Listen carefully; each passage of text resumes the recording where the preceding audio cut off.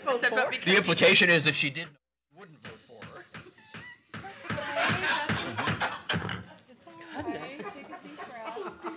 Good morning and welcome to our regular meeting of January 28th, 2020. We're going to start with an invocation by Karen Shrimpton of the Baha'i Faith of Manatee County, followed by the Pledge of Allegiance. Please come forward. I trust. Yes. Create in me a pure heart, O my God, and renew a tranquil conscience within me, O my hope. Through the Spirit of power, confirm thou me in my cause, O my best beloved, and by the light of thy glory, reveal unto me thy path, O thou the goal of my desire. Through the power of thy transcendent might, lift me up into the heaven of thy holiness, O source of my being, and by the breezes of thine eternity gladden me, O thou who art my God. Let thine everlasting melodies breathe tranquility on me, O my companion, and let the riches of thine ancient countenance deliver me from all except thee, O my Master, and let the tidings of the revelation of thine incorruptible essence bring me joy, O thou who art the most manifest of the manifest, and the most hidden of the hidden, Baha'u'llah. Amen. Thank you. I pledge allegiance to the flag of the United States of America And to the republic for which it stands, one nation, under God, indivisible, with liberty and justice for all.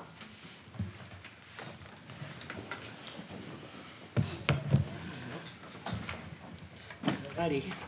Today we only have one item for time certain, and that is 10:30 a.m. We're going to break for a Port Authority meeting.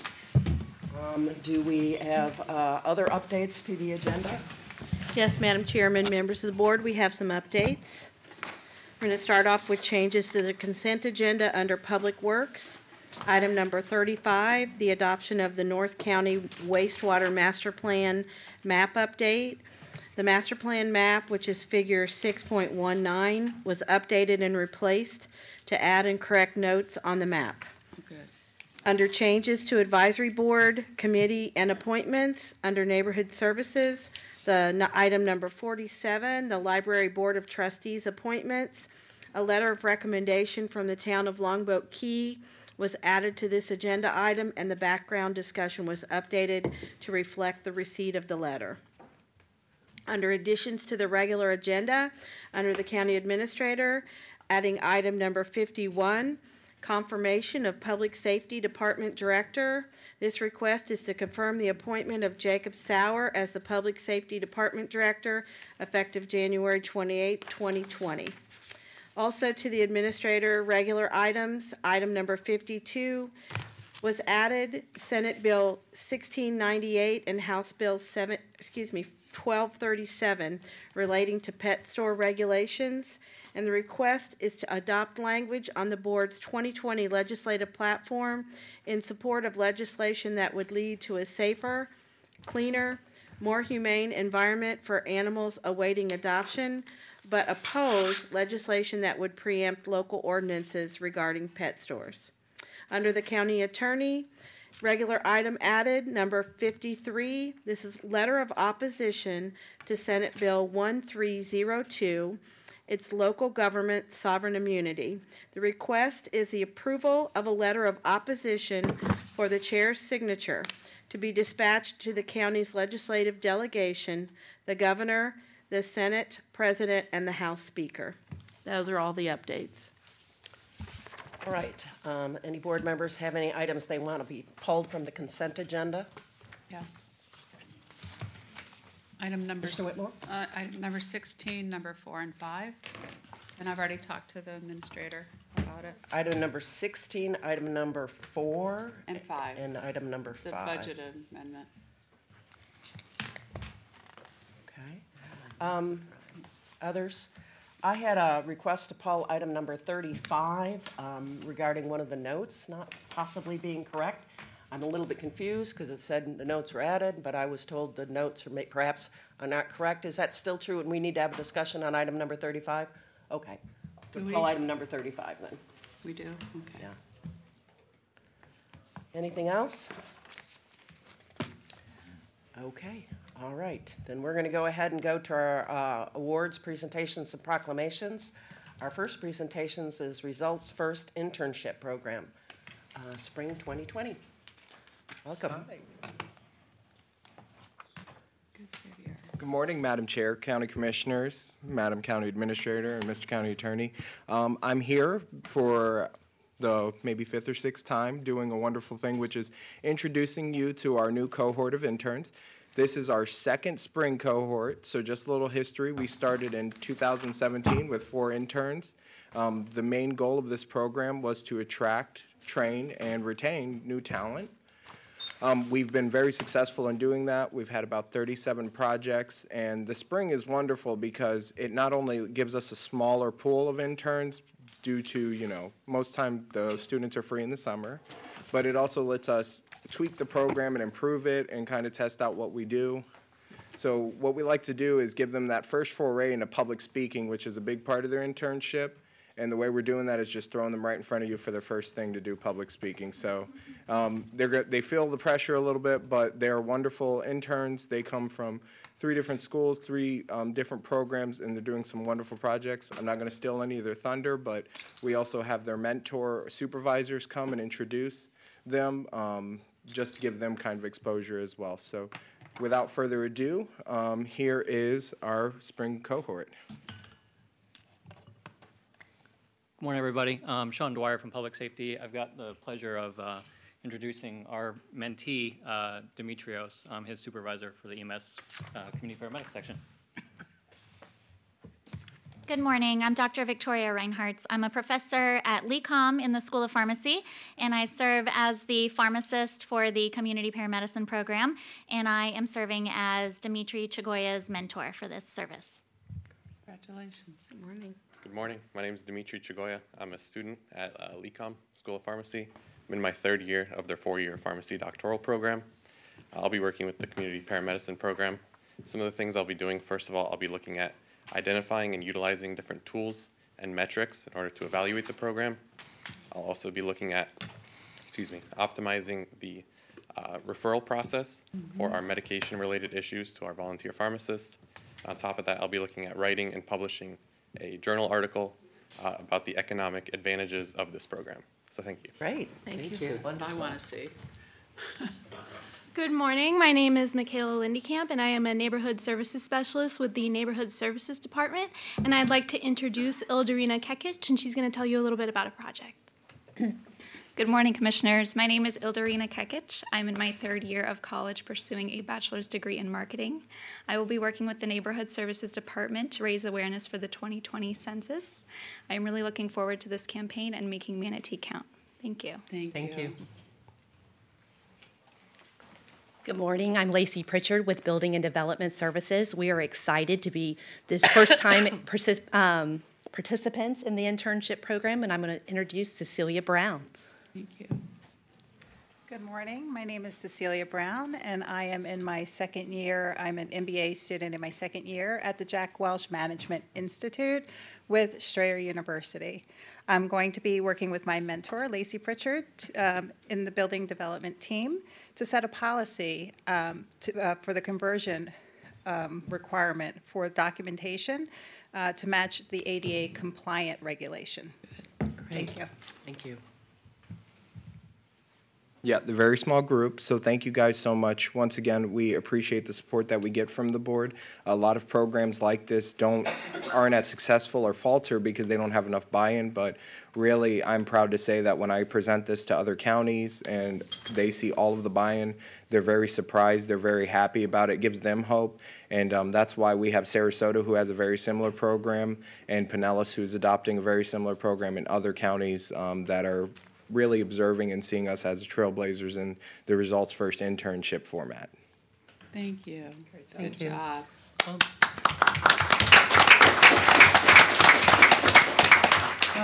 We welcome all of you.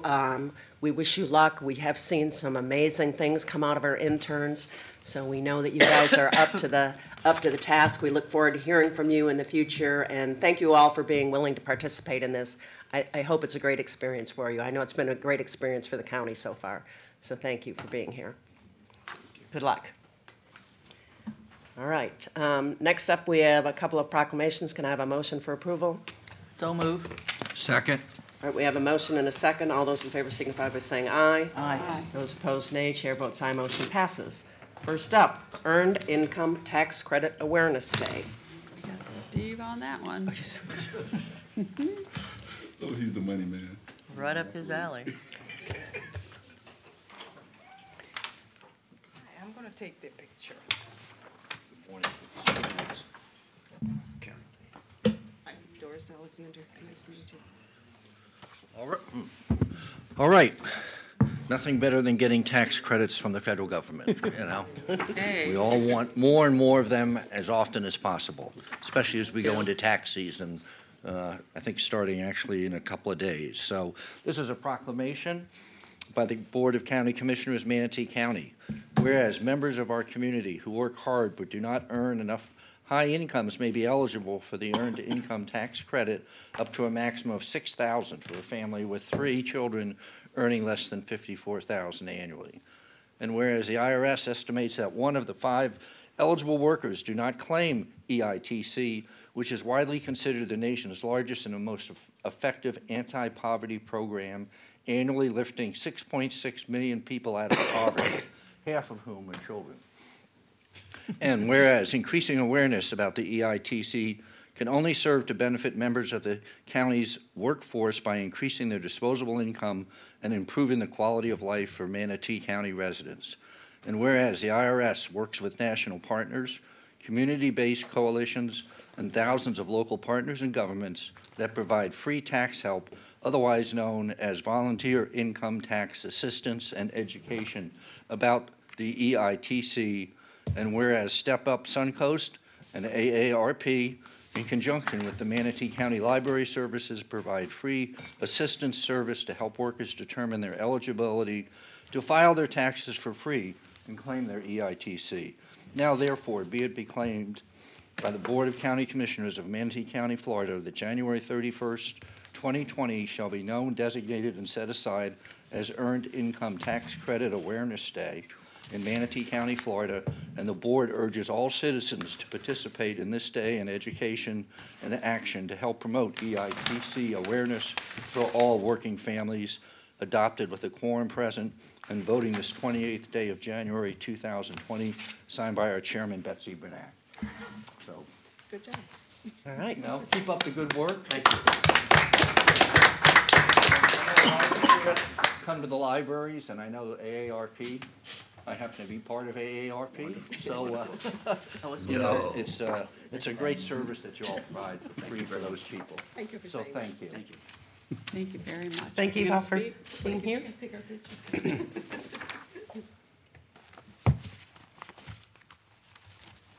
Thank you. Did you have anything you wanted to say publicly? Good luck. Public comment? I'm just gonna add For one it. thing, and that Okay. is, just so you know, we've been here several years type thing. Mm-hmm. We did over 1,000 returns last year. That's a lot of people we're reaching out and touching. So, Sure is. thanks for your help. Well, I think it's really important that we bring awareness to this and that folks, that there is help and that they can come to see you. Where can they come see you? Your name too. We're at Stepos on Parkland Drive, 6428 Parkland Drive. Okay. And we're on their website type thing, and we have several sites throughout the county. Okay. And we do it, we started last night. Okay. So we're in business already. All right, great. Thank And thank the you. name. Thank you. Vicki needs their name. Vicki, could we have your name? Pardon me? Your We name. have your name for the record, My name is please? Roger Karen. I thought I was a retired CPA, but I guess I'm not. Hey, we all go through those moments. Okay. Thank you. Thank you so much for being here. Good luck. All right, next up, 31st Annual Gulf Coast Games for Life Week. Somehow we gave this to our youngest member. We're not sure how that happened. Oh. I apologize, Madam Chair. I thought that Commissioner Johnson would do a better job with the taxes because he's a money guy. That's great. And I'm an athlete, so You I are. want to be a senior athlete one day. So Represent. I apologize, ma'am. Proclamation, Board of County Commissioners, Manatee County, Florida. Whereas Gulf Coast Games for Life serves over 500 senior athletes, providing a vehicle for senior citizens to participate in an Olympic-style sporting competition each year. And whereas the Manatee County Parks and Natural Resources Department, in partnership with the Sarasota County Parks, Recreation and Natural Resource Department and the City of Northport Parks and Recreation Department, provides an opportunity for seniors to adopt a healthy lifestyle through personal fitness so that they remain active and enjoy their lives to the fullest. And whereas the Manatee County Parks and Natural Resources Department, in partnership with Sarasota County Parks, Recreation and Natural Resource Department, and the City of Northport Parks and Recreation Department, promotes a celebration of sportsmanship, camaraderie, and competition amongst the community's senior population of 50 and older. So I'm not there just yet.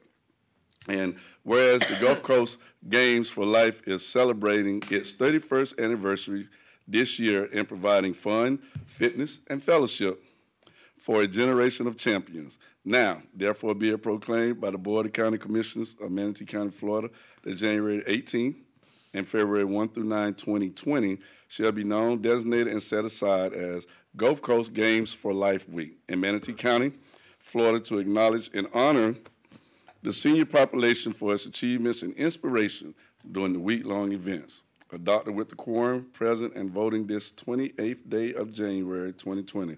Signed by our chair, Ms. Betsy Panay. Hi there. Thank you. Good morning, Michelle Richardson, Parks and Natural Resources, and Brittany Stokes is here as well. The mic you may want to bring down a little. Oh, because I'm short, that's right. We didn't know we were going to be accepting this today. And Okay, we're glad but no, you're we're here. looking forward to kick off a great week of competition starting on this Sunday. We have over 500 participants registered over the course of the week. So lots of exciting events coming up, and we're really looking forward to it, so we appreciate it. So how many people, how old do you have to be able to sign up as a senior, and what are some of the events that y'all have? You have to be 50 years old by December 31st of this year, so we've seen some 49-year-olds in there.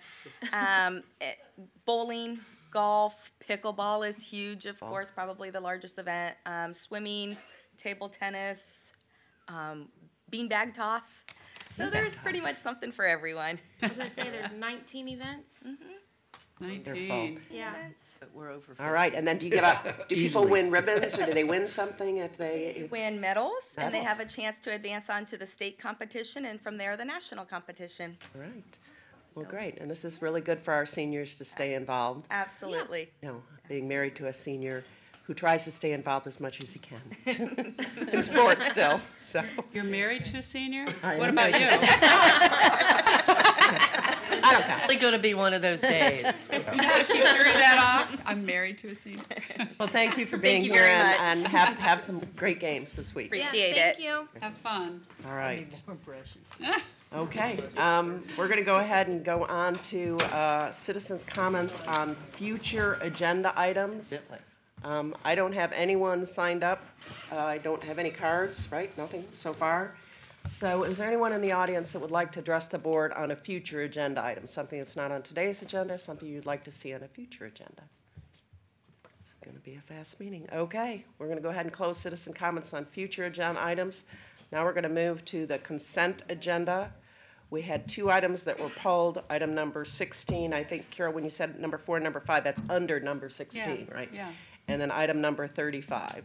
So is there anyone who'd like to address the board on any of the other consent agenda items? Now would be your opportunity. All right, seeing no one come forward, I'm going to close citizen comments with the pleasure of the board. Move we accept the consent agenda. Mine is 16, part 4, 5, and 35. All right, we have a motion and a second. All those in favor signify by saying aye. Aye. All those opposed, nay. Chair votes aye, motion passes. Okay, we're going to move on to our advisory board appointments. We have the nuisance abatement board appointment. There's only one applying. Roden, I'll move to appoint. All right, we have a motion to appoint the one person that has applied. Carol, I think it's Robin Roden is the name? I hope I pronounced that right? Yes. You did. Okay. We have a motion and a second to appoint Robin Roden. All those in favor signify by saying aye. Aye. Opposed, nay. Chair votes aye. Congratulations, Robin, and thank you for your willingness to serve on the Nuisance Abatement Board.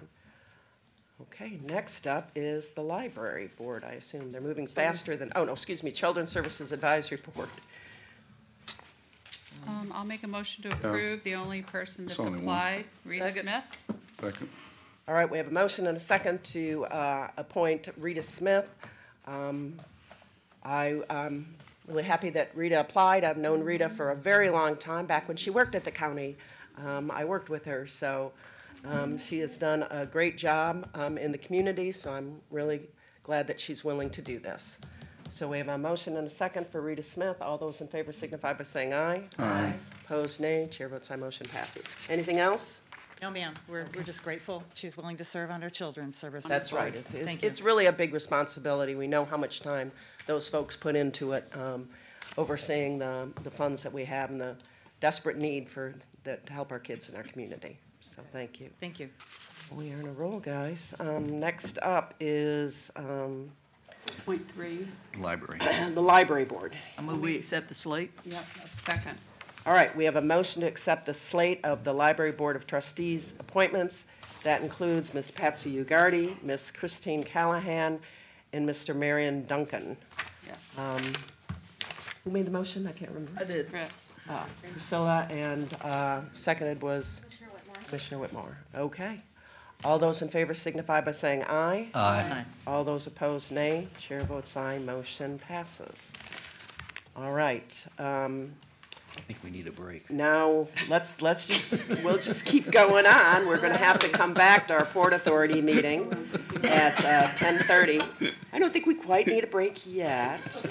9:23. We're going to go to the confirmation of Public Safety Department Director. Madam Administrator is here to talk about this. Yay. For what? Jeez. Good morning, Madam Chair, County Commissioners. It's my honor and pleasure to bring forward this morning a confirmation of Jacob Sauer as our new permanent, full-time, forever, please, Public Safety Director. In your background, there's lots of information about Jacob, but because I want to make sure this is such an important position, as is all of our department directors, I just want to read some things about Jacob for the public. Jacob Sauer stands at the forefront of the rapidly evolving public safety industry. He spent the last 3 years as Manatee County's Emergency Communications Center Chief, where he championed multiple projects, positioning Manatee County government as a leader in the public safety industry. Through his leadership, Manatee County was one of the first to adopt the text to 911 and pulse point respond applications, as well as establishing negotiations for the next generation call handling solutions.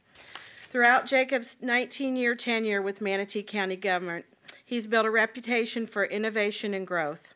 Starting his career as a volunteer emergency medical technician with Manatee County EMS Auxiliary, later getting hired as a paramedic, Jacob has used his industry knowledge to progress through various leadership roles within the Department of Public Safety, serving as a lieutenant in the training section, educating new hires, a district chief of operations, managing daily ambulance responses, and to a deputy chief of EMS, where his duties reached outside the EMS division into various public safety functions.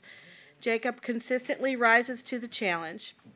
In 2016, Jacob was asked to serve as interim chief for the Emergency Communications Center while a national search took place. After an exhaustive search, Jacob was selected to permanently lead the communications division. Now, Jacob's been serving as the acting director of the Public Safety Department since March.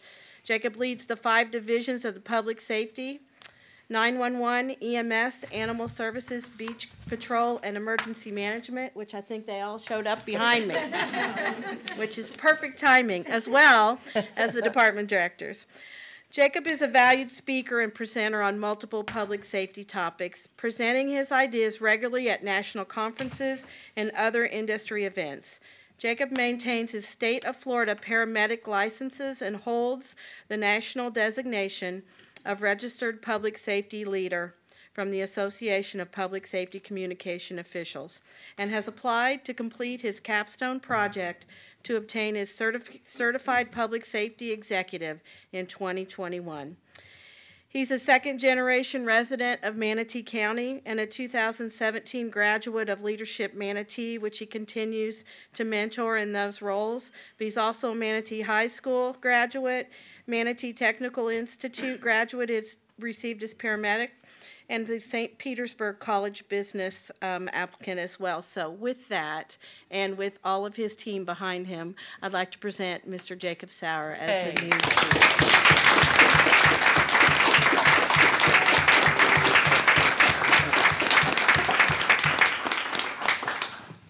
Good morning, Madam Chairman, members of the board, County Attorney. I don't have a speech prepared because I don't very much care to talk about myself. I just want to say a couple things. Learning Sherry, John, and Karen, as well as directors, I stand amongst greats. And I would be remiss if I didn't say that our team at Public Safety is like family. I've been with them for 19 years or so. They operate consistently at 110% every day. And I tell them I'm not their boss. I try to be a leader, but I'm really there to clear a pathway for them to do their job. So it's an honor to know all of you and serve Sherry and her team. So thank you very much. Yay, Jake. Don't go anywhere yet, Jake. Jake. Hey, don't go anywhere. Well, he knows. No, we're going to talk. I just wanted to say really quick, what I really liked is when all these people were coming up behind you, you have that instinct, like, what's going on? What's going on? What's going on around me? And you kept looking at, that's good instinct. We know that you're concerned about public safety. Commissioner Servia. Yeah, congratulations, Jake. Very much. You are the perfect person for this role, and it's your demeanor that makes everything flow so well. So thank you for your leadership skills, and I wish you lots of luck. Thank you very much. Commissioner Whitmore. I have had the honor and the pleasure of working with you for years, and EMS, you've met with me and when we've had issues in the emergency rooms and with EMS, and professionalism and always upfront, honest. And animal services, you know that's a tough job. So with the support of our staff here, Sarah, you have Sarah's back. You are able to deal with very passionate volunteers and give them the facts. And it's just like kind of what Betsy said, it's your presence, I think, for your whole department. You started from the bottom up. That helps a lot, kind of like Sherry. So you know where your staff is coming from. And you're just, I'm so happy finally that you're in this job today. You know that. And I'm very honored to work with you, and I want to keep working with you for a long time. Thank you very much. Congratulations. Commissioner Baugh. Yeah, Jake, you know, I got to confess, I called Jake last night to congratulate him. So he knows how I'm very excited about it. And I think he's probably, in my 7.5 years on this board, I think he's top notch for this position. I think he's going to do a great job. But over and above that, the president of the fire chiefs in Manatee County was going to be here this morning. I told him I thought it would be about 10:30, and of course it's 9:30. So Lee Whitehurst could not be here, and he's not happy with me, just so you know. But he just wanted you to know that you have the full support of the Manatee County Fire Chiefs, and I'm sure the County Commission as well. So congratulations, Thank Jake. you very much. It's well deserved on Thank your you. part. And Commissioner Trace. Congratulations. Like working with you before, and we'll like working with you now. Thank you. All right, and it's great to see the whole team here, especially our dog, and I can't remember his name. This is, I don't know if we've actually formally introduced Oh. our most famous team member. This is Rucker's taking a break. He's a calming dog. That's what he's supposed to do. He's done his national media tour lately, so he's a little wore out. But he's already helping our first responders with PTSD, and he's become our most popular team member lately. So. I think we need one up here. I was going to say, you do need to bring him by the 9th floor. You know, we deal with a little bit of... I was going to make a motion anytime Jake does a preview. I was going to make a motion anytime he comes in. He needs to bring the dog with him. I didn't want to take anything away from you folks. We know that you are frontline people, but occasionally we get a little bit of that too. So if you could just bring them by to say hi every now and then, we would really like that. Yes. Commissioner Whitmore. And from somebody that's actually worked in the emergency rooms and worked the EMS and what they see out on the fields, our EMS, the violence, death, dismemberment, terrible, terrible accidents. I think this is a long time coming. I think it took a while for our community and employers to realize that something like this is needed. And under high stressful situations, 911, you know, you could be saving a child or witnessing or hearing when a child when they die. So, you know, what you guys have is a gruesome, sometimes gruesome job and a rewarding job when you can bring them back and get them to the hospital. And I think this little guy is going to help a lot. So congratulations. Does he stay there 24 hours or what? How do you do that? He has two handlers. James Crutchfield, the chief of EMS, is his main handler, and then a second handler is up in 911 that handles him as well. So when Jimmy is on vacation or can't attend to him, he goes to the second handler. And he works 8 to 5, Monday through Friday, weekends and holidays off. He has the life. He's off on weekends and holidays? Unless we need him.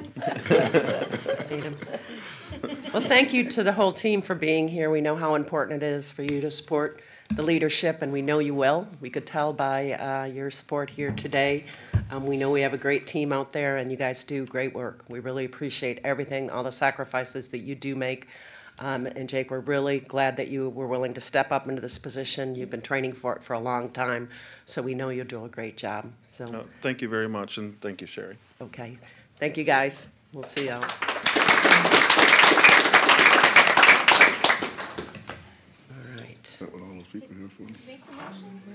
No I don't know. Let's have a motion. We need a motion for Make a confirmation. motion to confirm Jake's hour. I'll make a motion that we confirm. Second. We have a motion by Steve Johnson for confirmation, seconded by Commissioner Whitmore. All those in favor signify by saying aye. Aye. All those opposed, nay. Chair votes aye. Motion passes.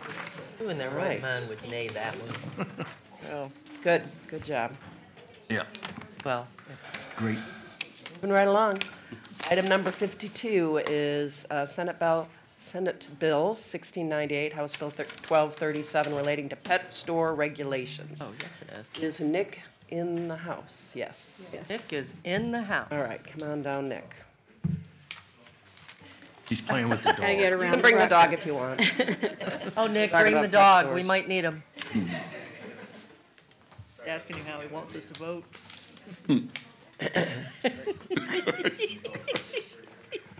True. Morning, Commissioners. Nick Azera, Information Outreach. And when last we left this cliffhanger 2 weeks ago, the board had debated whether to take a position on the proposed legislation before you. And in between then and now, I attempted multiple times to get in touch with the House and the Senate sponsors of the legislation to learn a little bit more, get extra context to provide you with, but was unsuccessful in those attempts. So I tried to thread the needle on both supporting the positive elements of this legislation while maintaining the board's consistent position of opposition to preemption of local ordinances. So with that, I served up some language for you to consider for your legislative platform that would then give you the ability, whenever any of you goes to Tallahassee, to speak on behalf of those positive elements of the legislation and against the preemption. Okay, Commissioner Whitmore. Thank you. This is a good basis so that we can talk about this. It requires the Department of Business and Professional Regulation to adopt procedures for such licensure. And then defined below are the things that the Animal Welfare Group did support, except for the preemption. So I think you did very well on the wordage, and I totally support it, so thank you. I'll just say that I had done a little bit of research in this too as well, and I know you've all gotten emails. I did talk to Martha briefly about it when I was in Tallahassee, whether or not she had heard about this, and basically her response was, yeah, it's basically another preemption bill with a lot of things added. So of course, we're not in favor of preemption, but I'm very concerned about these kind of bills that come forward, and we're really not sure what the effect of them is. We've been getting emails saying that this is unenforceable, you can't regulate to this extent, and even some of the regulations I wouldn't support. I mean, if we're going to be mandating, that veterinarian visits a pet store, I'd rather be mandating that doctors visit with children. I mean, we have to have some priorities, and it does always cost money to enforce things. So what does this mean? I talked with Nick about this language. This language, to me, is basic enough that we're not supporting the bill in any way. Right. But I don't have any problem with the language. But I would be very cautious about taking a position on this bill. And I want to make sure that we understand, in my opinion, that this language does not necessarily address this bill. That's my take on it. Commissioner Whitmore? Just to clarify, doctors are required to visit patients every day, or they get kicked off staff at hospitals, or they get them discharged because Medicare won't allow it unless the doctor does visit. But I know our retail pet stores now, which are only 2, they do have vet visits, and because I know Island Beach Vet is their vet, and they are required to go there and make visits. So, but again, we're not getting into the weeds because we're just going overall, Betsy. I respect what you're saying, but it probably won't go anywhere. But it's at least we can talk about it. Personally, how we feel, that can go later. But I understand what you're saying, but. Just those 2 incidents that you mentioned, vets do go to the pet stores right now. And then when they're adopted, they have to go to whatever vet they are acquired by that store. They have to make a visit with the new owners, too. Mr. Ball. Well, I hadn't asked Nick that question, so I was glad that you did, and that's what I don't understand. Why would we support this if it's not having anything to do with the bills that have been filed on the House and the Senate side? I can tell you that, I've had several phone calls on this when people found out this was coming forward today. Personally, it's getting it's sad because I feel like we're not getting anywhere as a county, as a whole. And again, I would feel like 2 things. Number one, I've said this a bazillion times, yes, this needs to be state or federal, but the problem is the definition of puppy mills. That's what I'm hearing on the state and the federal levels. It is the definition that we need to work on of the 2 words, puppy mills. Second, I don't think this would stop any of you individually that want to go up to Tallahassee. You've all seen the resolution that was done in 2009. Any of you are free to go to Tallahassee and speak on any issue that you want, or DC. It's not regulated by anything this board does.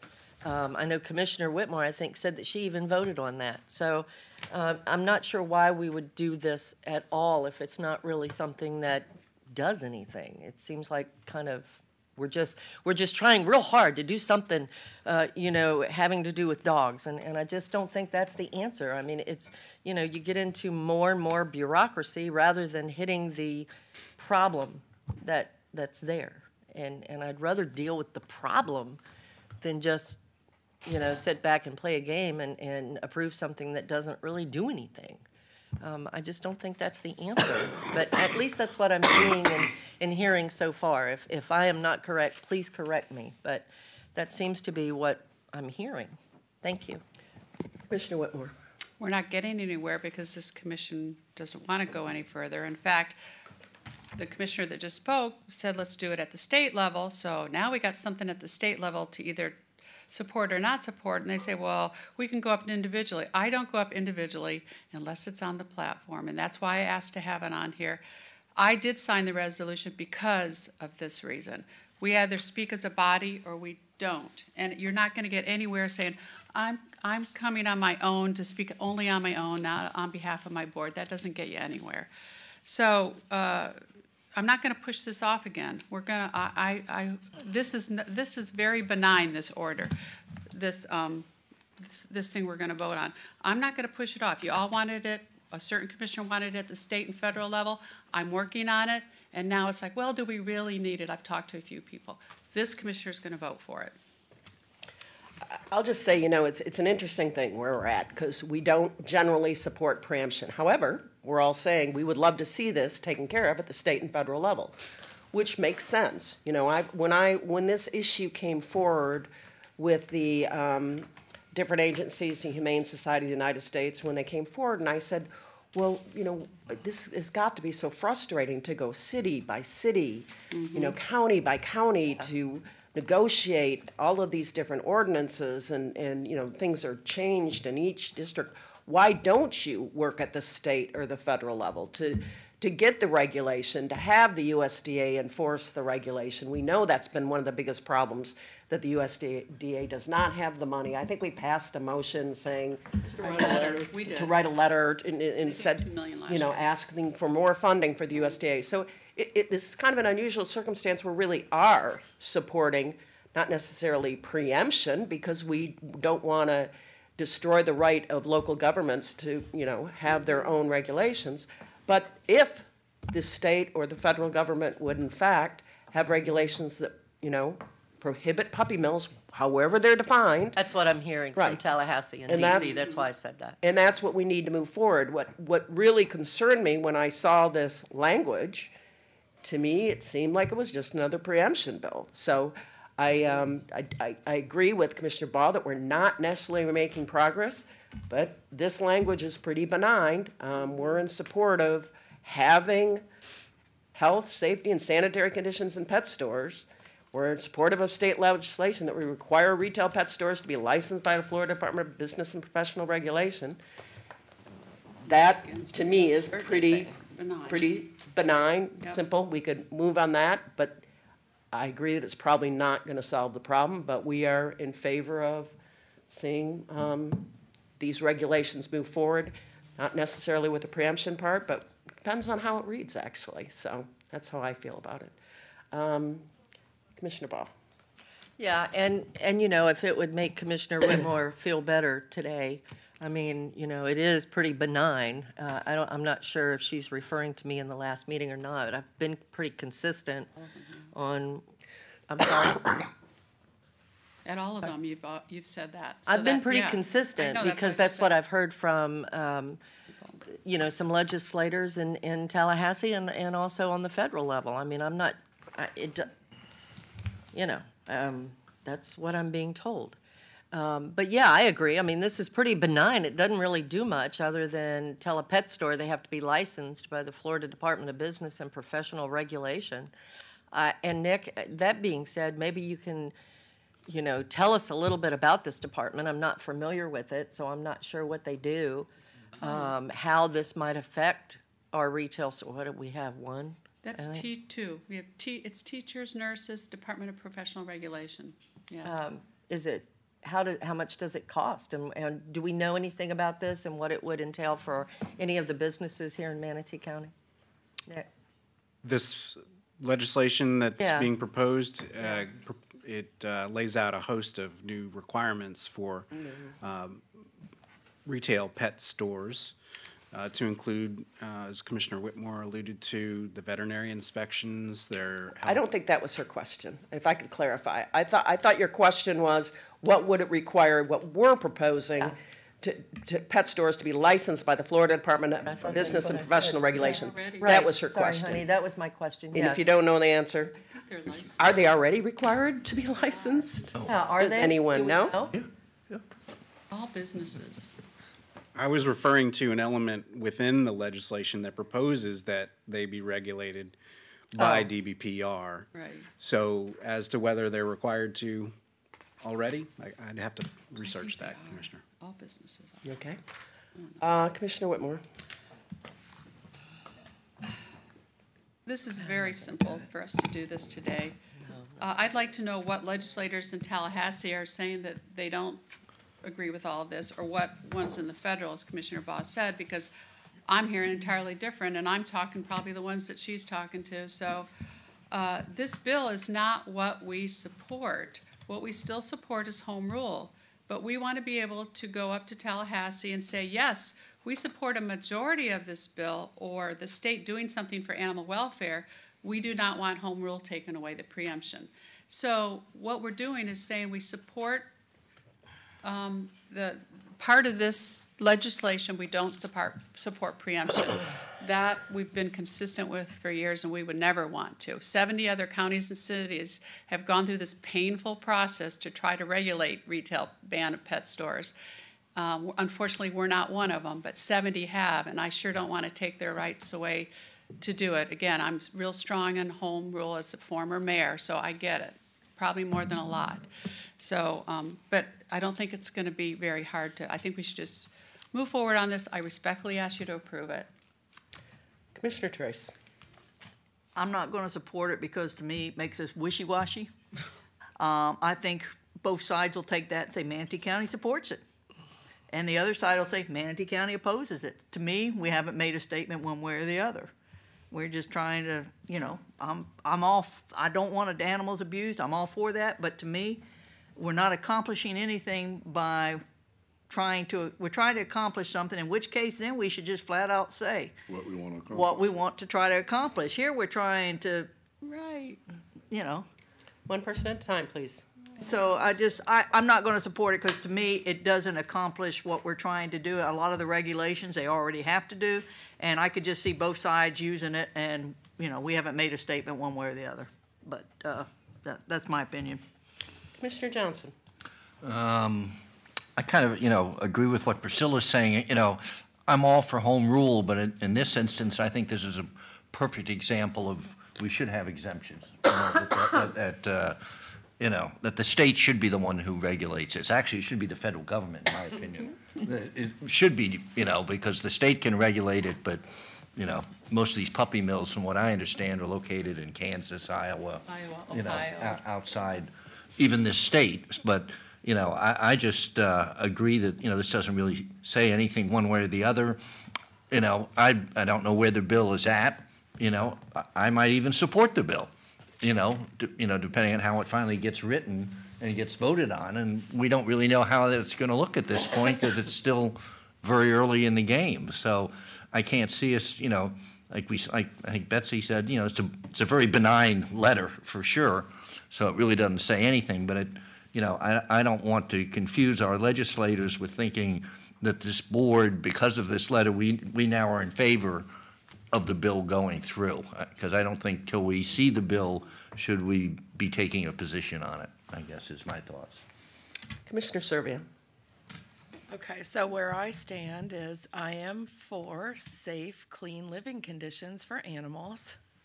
I am against preemption unless the state and feds get it right, then I'm for it. So would it help if we could clarify not only what we support, which are the clean, safe living conditions, but what we don't support in the bill? I think if we added that language, our position would be more clear than it is today. Commissioner Whitmore? Well, that's what I originally had asked, and then I heard that this language came before us, and I thought, okay, so, because I actually have the bills, they're identical, and I said, well, that's one part of the bill that was mentioned, but nothing else was, and then I heard that it's going to be benign. The bill is already up there. It hasn't gone anywhere so far. But if it does go somewhere so far, we support a lot of it, like Misty said, but we don't support preemption. That's all this benign letter is saying. And if you guys can't even support that, I just can't believe the thousands and thousands of people in this county are going to hear you say that because you know how this community feels about it. And I agree with what Misty said. Let's look at the bill, which I have in front of me, but it didn't get included in, because I didn't know if the chairman pulled this up or Nick did the wordage. I didn't see it till it got put out in the agenda. There was only one sentence of the whole bill that was mentioned, except that we don't support preemption, which we don't. I agree with Steve. We don't support that. I don't support anybody in the state telling us, what to do to preempt what we're doing. So, but, the authorizing contracts with the veterinarians to do inspections, they do that at Petland now, guys. But Safe Clean, having floors. Vern's up in D.C., there's a bill now that he's looking at sponsoring where they have to have flooring and not wiring. Everybody keeps pushing this off on the state and the feds, and we can't even get our act together locally here, and I'm just really disappointed. I don't know why people have an issue with this, and when this is a very, very strong issue in our community, and saying let the state do it, let the feds do it, and then I see that this at the state level, I bring it to you, and you don't want to move it forward. I don't get it. And I agree with what Misty said, and I would respectfully ask that if you can't really do anything now, that you at least accept this benign letter so that we can go up. It's probably not even going to get to any committee meetings. But I, in all due respect, I wanted to say that the board has looked at this. We don't support preemption. We support a lot of what's in this bill. Madam Chair, if I might very quickly, Nick, as I read the agenda item, there's no letter that is discussed. This is simply additional language in our legislative platform, correct? So there is no letter that's being considered unless the board wants to go that direction, but the agenda item is not structured that way. Thank you. Good point. Commissioner Ball. It seems like to me that, maybe we should look at this from another angle, kind of what Misty said, Commissioner Servia. If we could get the state to, the two bills that you see pretty much come up every year. This is not new in Tallahassee. We've seen them before. So, maybe we need to, I would think we'd probably need to discuss this in a workshop and come up with a plan on what this board could approve or would be in favor of. I agree with Misty. We need to make sure that our animals are being in a clean environment. I think that is important, that they're being fed and taken care of properly. I think that's important. But going back again, I think it's very important that if we want to take care of this problem, we can't take care of it. It has to be on the state or federal level. I am aware of the bill that Commissioner Whitmore is talking about, that Vern Buchanan's looking at. I'm familiar. Some other board members might be as well. I don't know. But, the point is, I think we're seeing, and we should be encouraged, because I think the state and the feds are definitely looking at wanting to, they realize there's an issue. They want to try and take care of the issue, but I think we need to have conversation with some of our legislators, federally and statewide, to make sure that we can come up with something that they will sponsor and take care of and move forward. We can't just sit back and say, well, we're gonna grab onto this one because this has been filed. Let's make sure that we are on the same page. I don't think the majority of us are on the same page. We don't want to hurt any business, but at the same time, we'd like to make sure our animals are taken care of properly. I think that's important. It goes both ways. And let's take care of the puppy mills, which is really the biggest issue that I think this board has overall, is where the puppies are coming from and what these puppies are being, what they're going through before they even get here. So I think to not address that issue, to try and come up with a solution that Tallahassee and D.C. can both support, we're wasting our time. We're not getting anywhere. So I think that Carol would be a great one to lobby this issue. And once this board has a workshop and we come up with a plan on what we're hoping to accomplish, but right now I just don't see where we're all there or what we even think or want or need. And that's what's disturbing me about the whole thing. Thank you. Madam Chair, Commissioners, just as a reminder, you have workshopped this issue previously. Thank you. I'm looking at Assistant County Attorney Ann Several Morris times. twice. Yeah. Do I see 2 fingers or 3? I'm seeing 3 fingers. Right. On 3 prior occasions, this board has thoroughly workshopped this subject matter. Well, it obviously hasn't been successful yet. Well, and I'm up next. I mean, the problem that I have with this is, you know, we have not received one email from anyone asking us to support this bill. I've received numerous emails from people asking us not to. Right. Specifically, I'm going to read from Jenna Jensen, Humane Society of the United States. Not only does she say it's another preemption bill, but she says she's attached a fact sheet detailing the true nature of these bills, which is not animal welfare. Right. Not only would these bills institute meaningless and unenforceable pet store restrictions, so it's more than the preemption. The bill has problems with more than the preemption. I am, and I said this when this came up the last time, I'm very concerned about saying we support the bill but preemption. I don't support the bill but preemption. I got you. So this language came about. I don't think it actually does a whole lot. I agree that we need to maybe not workshop this.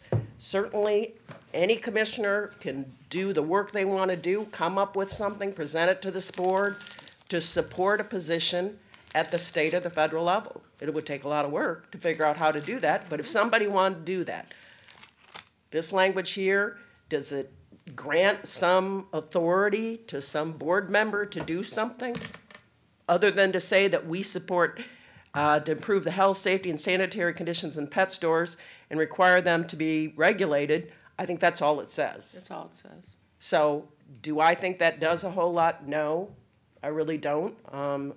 Honestly, I can't answer the question right now whether or not they're already or licensed by the Florida Department of Business and Professional Regulation. I would guess they are. I would think every business has to be, but I don't really know that. So I don't, the language, the discussion up here got a little bit confusing that this really was a support of the bill. I'm not going to vote in support of this bill. So I want to clarify that. Maybe they're going to answer my question. That'd be great. Hello? Good morning, Commissioner Benak. No, pet stores are not currently licensed by the state.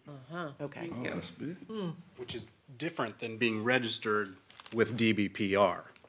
So the bill, the legislation that you're debating, would require a new pet store license for retail pet stores. It's like beauty shops. Well, I am going to vote against this simply because it's the third time I've heard whether we're talking about the bill.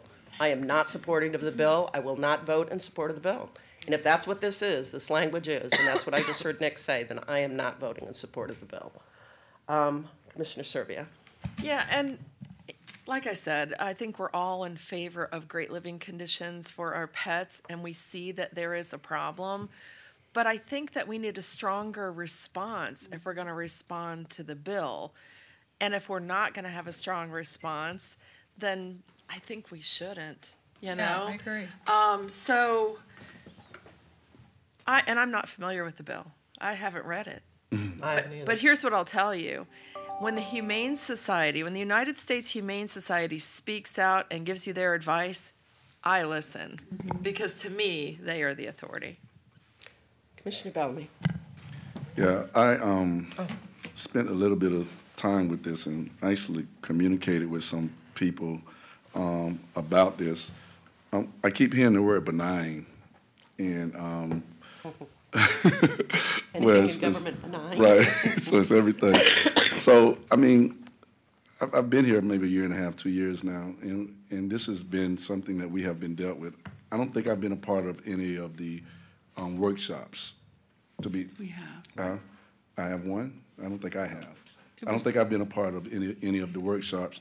But I'm sure the intent of the workshop is for us to identify what direction we want to go. And right now, with the content, it seems like the information that's in front of us, we're not necessarily comfortable with it. how do we get where we're trying to go with this so we can make sure that we do make a strong statement and they do understand what our position is? I mean, I don't want to, and this is just me, and I'm not as in-depth as Commissioner Whitmore and probably not as knowledgeable as some of the rest of them, but I don't want to keep looking for reasons to say no. And that's the other side. That's the other side of this, because what I've learned with me going back and doing a little bit more research, if we continue to kick this down the road, I mean, we're still talking about the safety of the animals, and we're still talking about a lot of the issues that we want addressed. What are the steps that we take in order for us to make sure that we are getting those issues addressed? But right now, and this is nothing against anyone, if we don't move or we don't make a statement, are we kicking the can again? Yes. And that's just me. And I know it's tough because it's benign, and it doesn't identify our position on this. But I think we have a responsibility to make sure that we identify our position. It's just me. An idea, yeah, that's good. Commissioner Trace. I'm against this bill. And to me, if I vote for what's the way we have it worded today, it kind of says I'm wishy-washy on the bill. So I'm against that. But if all we're trying to do is have it on our legislative, I have no problem with saying we think that animal places, pet stores should be professionally licensed, health and welfare, however Nick thinks is a proper way, and have solid bottoms on their pens. I think that would be a good support, saying that we care about the animals, but it's in our legislative platform and we're not supporting this bill. And then when we're up there in Tallahassee and Washington, we can talk about that. And I'm sure Carol has a couple other things, but those were three. Mm-hmm. These are the three things, especially the solid bottoms, is what I hear all the time when people are saying. So I have no problem away from this bill, us just saying what we consider important, which I think is what we're trying to accomplish. So those are three things I have no problem adding to the legislative platform, which is what we're supposed to be doing right now, saying they need to be professionally licensed. I can't believe you can raise animals and not have someone come in occasionally and look at them. Right. Just saying. Now, I think vets have to. Maybe that should, if they don't have to, that should be on there too. They should have a vet visit, whatever's a reasonable amount of time. You know, like I said, something health and welfare for our pets. And a solid bottom on pens. I mean, I'm fine with those or whatever else. And just basically, I'm against this bill. Commissioner Whitmore. I get it. Somebody came up with this word just to put this on the platform. This is, my whole intent was not to get it going any further with any preemption with governments. But at least something got put on the legislative platform, even though we don't agree with it. So even if we did on our legislative platform that we don't support Senate Bill 1698 and House Bill 1237 in its current format, but we do support the humane treatment and care of animals. Or just say we don't support it, at least I can go up and talk about it. Right now I was trying to speak as a voice, and I haven't been able to because I'm not going to go rogue, and I'm not going to go up and talk to our legislators rogue unless I can go up and talk to our legislators on behalf of the board. I agree, I don't support this. This is the only thing that's come up at session that we could even put our teeth on to go up and say that. So I'm okay on our legislative platform if we just say we don't support those two bills, and we can still talk to our legislators, and maybe we can form up something with them in the future. Our intent, Reggie, so far by this commission is not to do anything and not support the ban of retail sale of puppies and kittens. That has been our intent. We've been through many work sessions, hours and hours and hours. Yeah, I know. Our animal community is very frustrated and very disappointed in this community. And when I saw this come up, I thought, what if somebody gets this and slides this bill through? And then the 70 communities that went through the hell that we've been trying to go through and haven't gotten anywhere, all of a sudden their bills and their ordinances get thrown out the window. That's what I didn't want to happen. But maybe, like Priscilla said, I think we should make it more comprehensive, or maybe not. Just say we don't support the bill, and then let's go up and we can talk to our legislators about it. Please don't support this. Let's work on something next session. That's all I want. So does that sound better? Yeah, and I think we're making progress. And certainly this commission, this community, the businesses in this community have spent hours, days, talking about this issue. what it has boiled down to is every single person up here has expressed a desire to improve the conditions, to end, quite frankly, end the retail sale of pets, but we haven't been willing, I'm talking from my perspective, have not been willing to adopt an ordinance that would put two businesses that have not done anything wrong such that they've been put out of business. There's a lot of debate about what they've done wrong, but this commissioner has not been willing to put them out of business by adopting a regulation. Right. But that does not mean that every single commissioner up here has not expressed a desire to improve the conditions for animals that are sold in these stores and to improve the regulation. We voted to add funding to who does have oversight. Many of us talked to the director at the Department of Agriculture. I talked to her myself, who'd been there for 29 years or something, and she was retiring. And she expressed her concerns about the lack of funding. So we've had extensive conversations with the community, with the people that are extremely passionate about this issue. At this point, they're asking us to not support this bill. I have no problem with a motion that says we do not support this bill. I'll make and that leaving it at that for now, and then, hey, this is gonna, I believe the groundswell will move this issue. You know, what do we say, that the pet budget in the United States is bigger than many countries or something? I mean, the passion that people have for their animals is gonna move this issue. You know, I'll make a motion, we don't support this bill. we have a motion, is there a second?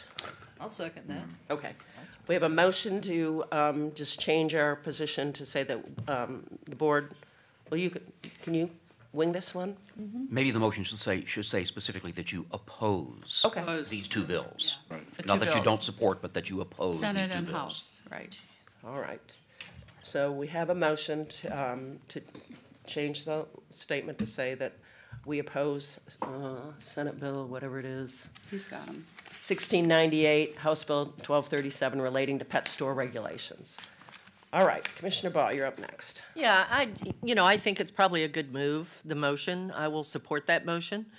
But I'm also a little concerned about, Commissioner Whitmore using the word rogue. There is resolutions out there that I wasn't even on the board and voted for that gives every commissioner up on this board the right to go to Tallahassee or DC or anywhere else and speak for themselves. It is that way in any county in the state of Florida. So, and I think the other thing that should be brought up is that, we're not made to be a team up here. We're not made to always agree on an issue. We are up here because of the people in our districts or at large that vote us to put us up on this board. And so we represent them. And so we need to remember we're not a team per se. We're a team with the people that voted to put us up on this board to represent them. So, I think it's obvious that we all are concerned in one way or another about our animals. And I just don't like to hear, like a couple of last meetings, I've heard the word liar. Now I'm hearing rogue. I mean, let's get real up here. We're doing our jobs representing the people that have voted for us to represent them. So I think we should be a little bit more, I'm not going to use the word professional. I'm going to say that we need to be a little bit more aware that what we do up here is for the people that we represent, which are the citizens, not each other. Thank you. Commissioner Bellamy. Nah, I'm backing out of that. I'm good. Commissioner Whitmore. Well, I'm not. Backing out of that. I won't. No way, no way. I'm sorry. I have been here a long time. I've gotten a lot done being professional with the citizens of Manatee County. I received close to 100,000 votes on the election, more than any federal or state elected official that got elected, and it's because I don't go rogue. I go and I speak on behalf. Why do you think we're here today? I could have gone up and done my own little thing. I'm not speaking on behalf of the board. I feel as an elected official, yeah, we all have our separate opinion. I watch Misty's little things that she does after the meetings, and there's things that she doesn't support, and she smiles and says, I didn't support it, but this is what happened, and this is the majority, so this is what we're doing. And you know, that's how it's supposed to be.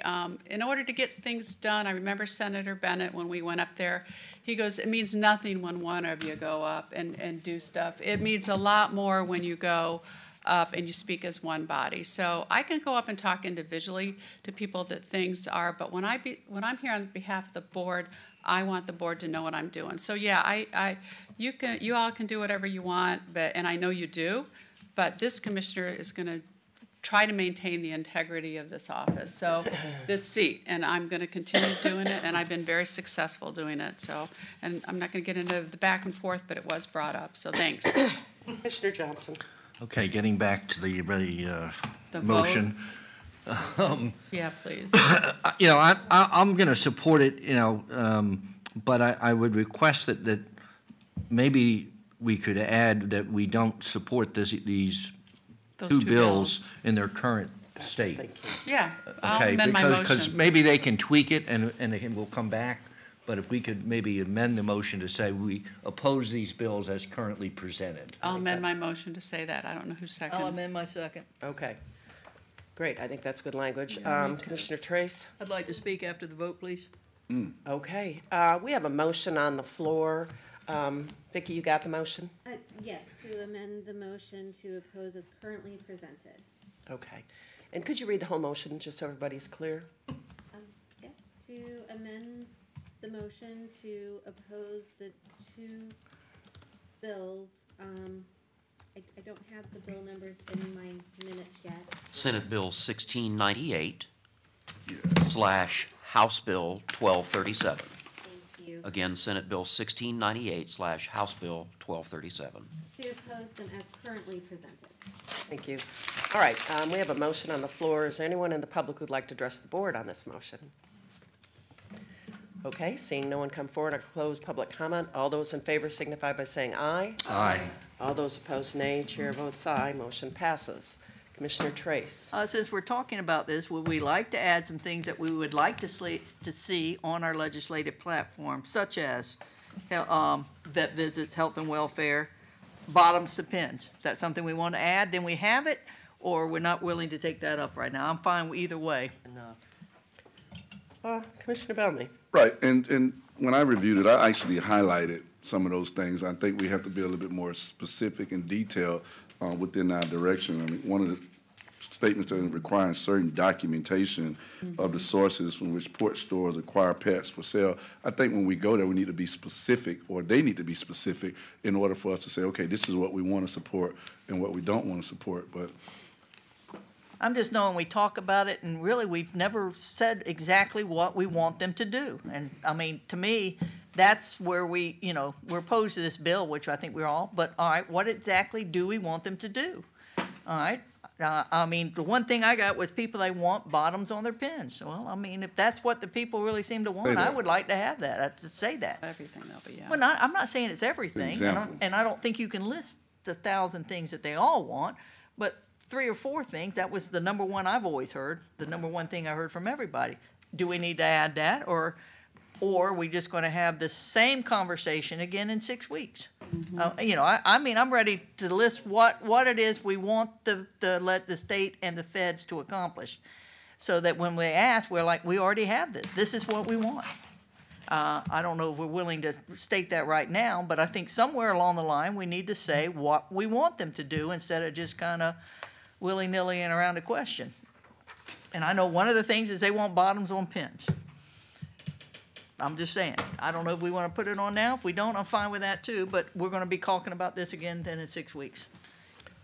Commissioner Bellamy. yeah, I honestly, with me reading everything, I don't have everything compiled in to know how like Commissioner Whitmore, but I think when we start talking about what we want, this is a perfect opportunity to kind of hear from Commissioner Whitmore and kind of wear those things out. And so if we can get on the same page, this is an opportunity for us to talk about it. I've gotten to I've listened and heard the tone. We don't want another workshop. We don't want to go down their road again. But if we're talking about specific content, this is a time when all of us can talk. Right. It's an opportunity for us to say what we do and we do not want. So now is the time for us to hold that conversation. And I'm just against can kicking right now. I just want to make sure that whatever we can do, let's get it done. May I dialogue, Chair? Yes, ma'am. I'm just saying, we talk about this a lot, but we've never, ever actually said what we want to accomplish. I agree with Betsy, we did not want to put a business out of business, but there's certain things that we could say you need to do. And I think we need to say them. I don't think we need to list everything. I think 3, maybe 4. If you get more than 3 or 4, then it becomes too much. And like I said, we're talking about it now. Maybe that's the time, or we can do it later. Maybe Carol can have a list of stuff, and we can prioritize the list at another time. Whatever y'all want to do. But I'm just tired of never really having a platform about this. So when people come in, we can say this is what we also agree with, and be done.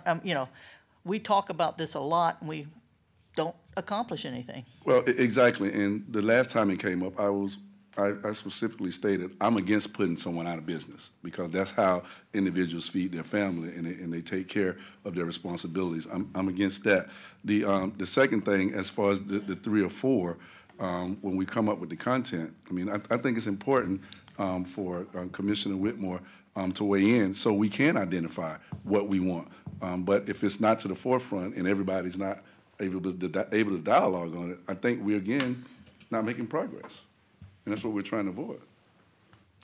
Commissioner Whitmore. I got it.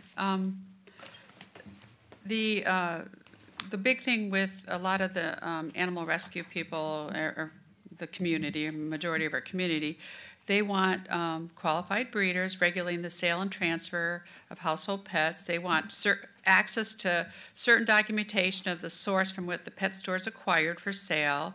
They're having issues in Tampa right now, and the commission's actually thinking of changing their law that they allowed it, and now when the people tried to research it, only twice in 2 years have they been able to get access to those the living conditions, et cetera. But I happen to have the federal act that Vern's possibly going to sponsor, and this is what Priscilla's talking about. It's the Puppy Protection Act, H.R. 2442, and it's has 40 co-sponsors so far. This bill would increase the standards of care for dog living in breeding facilities covering under the Animal Welfare Act. Some of the improved standards include a prohibition of wiring flooring, larger cage sizes, prohibition of cage stacking, access to continuous potable water, which, believe it or not, they don't have, exercise requirements, veterinary care requirements, and more. So what you just said is kind of what the federal one is looking at, too. May I?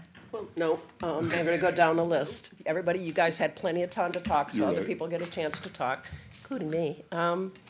I think we're talking about good stuff. I think we want to be proactive. But, you know, you've had to sit through these 3 hearings to hear from the variety of people that are involved. You know, you've got breeders, and honestly, I don't really understand where they're coming from sometimes, but they object to things, and they are our constituency as well. Right. We cannot do this in a vacuum. I think it's great to understand what's going on at the federal level. We need to look at that. You know, hey, somebody wants to take this on and bring it back, but let's have something proposed. Let's have a discussion about it. I think, Commissioner Whitmore, you've been talking with Vern Buchanan. I thought what he did, I have been extremely supportive, as you know, of his animal cruelty because it made so much sense, and I wish the state would adopt it because it is very clear legislation. So let's go this route here also. Come up with something and bring it back. I have no problem with bringing something back that addresses this, but it's not simple. We can't do it right like that, and not have the people involved. So that's my take on it. Commissioner Serbia, you're up next. Yeah, you just said exactly what I was going to say. So I hate kicking the can down the road, but I also hate putting something together willy-nilly that doesn't get us where we want to be. Right. So, and I just want to make one point because I heard Reggie say that he's not in favor of putting businesses out of business. I don't think anyone on this commission is in favor want to state my position. of doing that. I think we all are supporters of business, and I think the issue there is whether or not the retail sale of pets would put somebody out of business or not, because there seems to be only one pet store that does that, while the rest just sell supplies. Right. So, thank you. All right, Commissioner Trace. I wouldn't really say we're doing this willy-nilly. I've sat through 2 workshops, 2, maybe 3 public meetings. So it's not like we haven't had a ton of information. I have no problem coming back, though, because I do believe that we should get it right. I just want us to have something so when people say, we can say, this is what we stand for as a board. And I have no problem. If you want to have it as a public meeting, I'll make the motion that whatever Sherry says is a reasonable time. I think the federal Puppy Protection Act, right. even just to say we support the federal, but I just want us somewhere along the line to say what this board thinks about on the animal instead of constantly kicking it down the road, because that's all we've really done. That's basically what I said, why I brought it up. Now, we want to do it later. I don't know the best form to say that. Personally, I could make some decisions today, because I have sat through 2 workshops, I think 3 public hearings. So the information has been given to us on multiple occasions. I think the lawyers down there are saying, please, please don't do another one. Just saying. Your attorneys have consumed hundreds of hours on Right. this subject matter. Well, it has to be legally enforceable. So you It have has to incorporate a lot. So I guess I'm just going to say, I didn't see turning this over to staff. That's not my position here. I'm trying to turn it over, quite frankly, to Commissioner Whitmore. This is her passion. Bring something to us, Commissioner Whitmore, then we'll discuss it. Bring something, problem pull with it all that. together. You know, you've been the passionate one involved in this, you want to do something, you know, you're working with Vern Buchanan on it, bring it to us. Let's see something, you know, and then we can discuss it and hopefully come up with a position. I think all of us have been clear that we're willing to support something. And this is, you know, we're not alone in this, guys. We are not alone in this. And like you said, what's Hillsborough going through? Even places that have adopted, you know, bands have found out that they have issues. So I think you can do that. Now that I threw that challenge at you, Commissioner Whitmore, what do you have to say? June 18th, because it was my daughter's birthday about 2 or 3 years ago, I was bringing this issue up. Maybe it's before you guys, so maybe 3 or 4 years ago. I brought this up on June 18th under public comment, and it was very painful. 6 hours of public comment before we even started the meeting about this issue. And it was not pretty. It was and I didn't get anywhere then either. But I'm gonna, I'm gonna ask Sherry, and I'm gonna ask the board if I can sit down with Nick and probably Ann, if it's all right with Mickey, to go, because I do need legal stuff, and I want to go through all the statutes that are out there. And you keep pushing it on Vern. We've got local, state, and federal. You know, Vern doesn't tell the state what to do, and the state doesn't tell us what to do. So, but we want the state to be able to adopt something that we all can live with, so the county will live with it. Right. I have met one-on-ones with the right-wing animal activists and the other side for lunch over the past month or so. And so we're trying to figure out a way we all can work together. I'm not just doing this up here, trust me. It's my passion to treat elderly and seniors respectfully and with respect, and it's my saying the less fortunate, and animals too. That's all I care about. I'm in the healthcare background. I'm social service. That's all I care about. And it's so frustrating to not being able to convey my message. Maybe it's the messenger. But I agree with Chris. I'm not going to keep kicking the can down the road. I will be back. I will sit down, if it's okay with the administration and our attorney, to sit down with staff, look at all what's out there, and present it to the board. We're going up February 18th, so we don't have time for a work session. So once we get something pulled, I guess I'll give it to Sherry, and then she can pass it to you guys, and we can talk about it before we go to Tallahassee or something. They're not going to put anything on a bill right now. It's too late. You know that. This will be for next year. But it's something that maybe if we give our legislators in Tallahassee, and even you guys, you can live with and adopt to support animal welfare in Manatee County and the state. So I'm going to call the question. We don't have a motion. Yeah, we do. We don't have a motion. We don't have a Steve. motion. I thought we. Oh, this was afterwards. We after. already. Oh, I'm voted. sorry, Yeah, we comments, already I'm voted. sorry, you're right. But we're I like the way you think. Thank Move this along, Commissioner Baha. Yeah, real quick. I think it's a great idea for Commissioner Whitmore to handle this situation and bring back something to us that we can look at. I love what I hear from Vern Buchanan with the bill that he's looking at. I think it's a true step in the right direction. I think we need to all get briefed, perhaps by Nick or someone else on, or Charlie, whomever, on his bill so that we're all familiar with what he has proposed. It is truly a good route, I think, to take. So with that being said, I'm going to try to make the motion so we can move forward because we have a port meeting in 4 minutes. I make the motion that Carol Whitmore look into the things that are going on in Tallahassee and in DC and come back and give us a report on what might be able to help us make some decisions regarding our pets here in Manatee County. Second. All right. We have a motion and a second. Is there any discussion? I have one thing. Commissioner Whitmore. Vern Buchanan is not on that bill yet. We've asked him to be a co-sponsor. There's 40 co-sponsors. I've approached his chief of staff on the Puppy Protection Act if he would be one of the co-sponsors. I've said that since the beginning. But he seems amenable to it. He just has to be one of the co-sponsors. Okay. Well, we look forward to hearing the facts. Is there anybody in the public who'd like to address this motion before us? All right. Seeing no one come forward, all those in favor of the motion signify by saying aye. Aye. All those opposed, nay. Chair votes aye. Motion passes. So I'll call the saga continues. We will continue to discuss. Thank you. Thank you. Thank you. Thanks, Nick. Sorry. All right. Let's see. I think we all need to call him. What's 15? Oh. Okay, Thank you, this one- Kate. Thank you, Ann. We're going to and take a 3-minute break before we do our Port Authority meeting. We'll be back with the Port Authority in 3 minutes.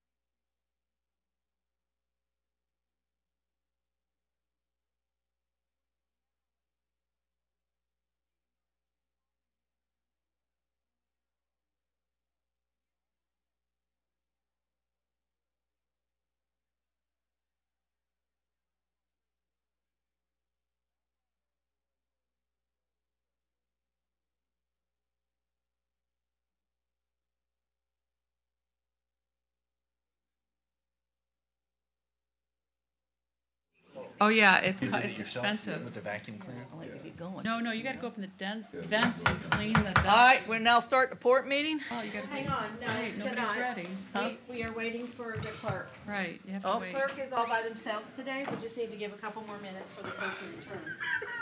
All right, as we're waiting for the clerk. She was there a second ago. Okay, that's fine. Chris, are you filming this? Chris, yeah. Chris, we're waiting for the clerk. Sorry.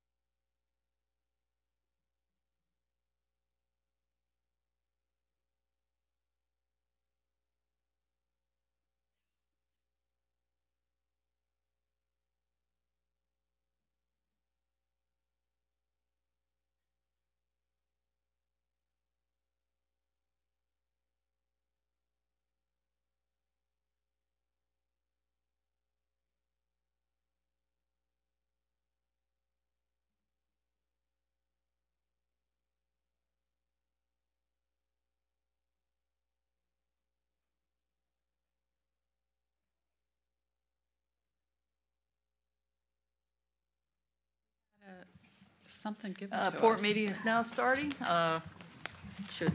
Two quick items. Number one on the consent agenda is our legislative priorities. Dave? Good morning. Dave Sanford, Deputy Executive Director, Port Manatee. Good morning, Madam Chair, members. Two items for your consideration today. One item on the consent agenda and our legal services agreement that was discussed at our last meeting. Anyone have any questions on the consent agenda, which is the legislative priorities? I have something. Commissioner Whitmore? I called David a few weeks ago, and then I called him yesterday to confirm it. And if we want to put it on our legislative platform, we should, but he said you can't because it's administrative. I asked him about the $5 million that we had approached in Washington about being the reimbursement that's due to us. And I says, because I didn't see it on I asked if it was on, the first time if it was on our platform, and he said no. And then I got this the other night, and I was going through it, and I still didn't see it. And he says, no, it's administrative, correct? So it's not on our platform. Because it was mentioned up here at the last meeting that it was on our platform so we could talk about it. It's owed to us, but it's not on our legislative platform, correct? That's correct. It is an administration item in that there's no legislation required. It's a decision on the part of the administration as to whether or not they will include that in the either the Corps' work plan or the President's FY21 budget. Okay, I'll make a motion to approve the consent agenda. Second. Okay. Betsy, do you have a question for discussion on the motion? I do.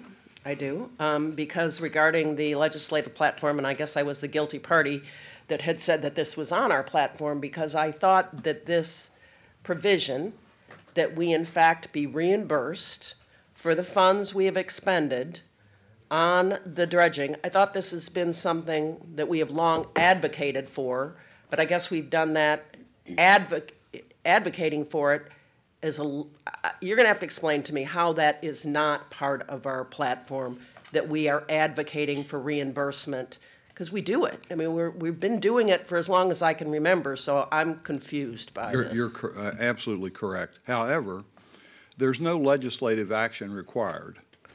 And we have limited our legislative priorities to those actions or activities that we would specifically lobby either the Congress or the state legislature for. And this is an item that was recommended by the Jacksonville district. It was approved by the commanding general in Atlanta, and as such, it was actually budgeted by the Jacksonville district. However, it did not make the headquarters budget request So the only activity we've had on the legislative side is to ask our delegation to please weigh in on our behalf and encourage the Assistant Secretary to budget for it. Well, with all due respect, we seem to be splitting a very fine hair here. We are asking our legislators to help us get this funded. I don't know, maybe that is by some technical definition, not under the term lobbying or asking a legislator for help, but I don't get it. So I would rather that we do put it on. I don't see the danger if in fact, and I know the success we had in this, because I was there. I wasn't at the meeting, but I was in Washington when this occurred, and we were all very excited to have a legislator support us in this position and make a phone call. So I guess, I tend to be really blunt, and sometimes I got a cold. I'm not being political enough minded. But if this is in fact what we're doing and we want to make it clear that's what we're doing, why can't we put it on our platform? I'm certainly happy to do that, and we'll bring it back to you at the next meeting. Okay. Well, I would like to make a motion that we add that to our legislative platform. Second. Basically what we've been doing. Yeah, Okay, second. I have to have rules of order. We have a motion already on the floor. Can we take another motion? No. Oh, Actually, no. I'm on the floor. No, you're It right. would be I would ask the want to motioner amend the to consent? amend the motion to include that. Yes. Okay. I concur. I'll amend to include, Commissioner Johnson, which was the seconder, did you? Okay. Commissioner Ball? Yes, thank you. I forgot and I hit my button. Priscilla, I apologize. You know what, Betsy, Commissioner Benak is actually, she's very correct. This is not, it's nothing new. This has been going on since 2011, Dave, I believe. At least. We talk about it every single year when we're in DC. Now, I think, well, except perhaps our newest commissioners, the rest of us surely know that. We did have some great response this year from Congresswoman Grace Napolitano, who I saw when I was up there with the president last week or a week before, whenever it was. We did get money from the Army Corps for moving forward with Washington Park. That was a great success. I can tell you that from my last trip up there, yes, it is true. Marco Rubio's office and Senator Scott's office and Grace Napolitano all, again, has tried to help the port get reimbursed the almost $5.4 million that we're owed for reimbursement. The problem is, and you all, if you received the letter, you all got the letter last week that Senator Rubio and Senator Scott's office did in support to try and get us that money. There were several different projects that, besides ours, that was listed on the email that we received. So this is nothing new. I mean, it's been, gosh, before I was on the board. So I'm not sure why all of a sudden we're acting like we didn't know anything about it or whatever, but, I certainly think it'd be great to put it on a legislative priority because I don't think we're going to end up getting the 5.4 this year. So it is something that we're going to have to continue in the next year. Hopefully next year we'll get it, but, it is something we need to continue to get reimbursed for. Glad to do that. Okay. Madam Chair, I note the absence of a public comment period prior to taking a vote. right. I was actually going to ask the clerk to read the motion and then ask for public comment, and then we'll vote. The motion is to approve the consent agenda with an amendment to include this on the legislative platform. And I'm sorry, I must apologize. It wasn't specified exactly what adding this is. To be able to, Clarify. Okay. as a motioner, to be able to speak on. Advocate. Yeah, advocate for funding owed to the port. So that'll cover everything. Specifically from Future. who? Because none of this is in the motion. Federal. And it's not in the backup. Perhaps we could federal ask legislators. him to help. Could we ask, Madam Chair?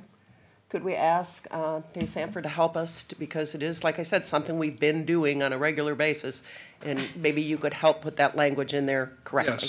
Yes, we'd be advocating for our federal delegation to act in support of our reimbursement request for $5.389 million for the federal share of constructing the South Channel project.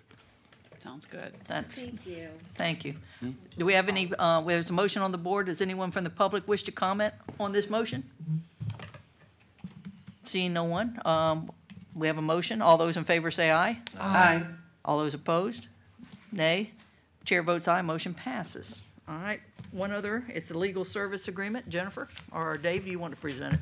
Yes, at our last meeting, we recommended that the board move our legal services with our current counsel, Jennifer Cowan, to the firm of Bryant Miller Olive, and the board endorsed that recommendation through a vote. We indicated at that meeting that we would be bringing back to you an agreement for those services.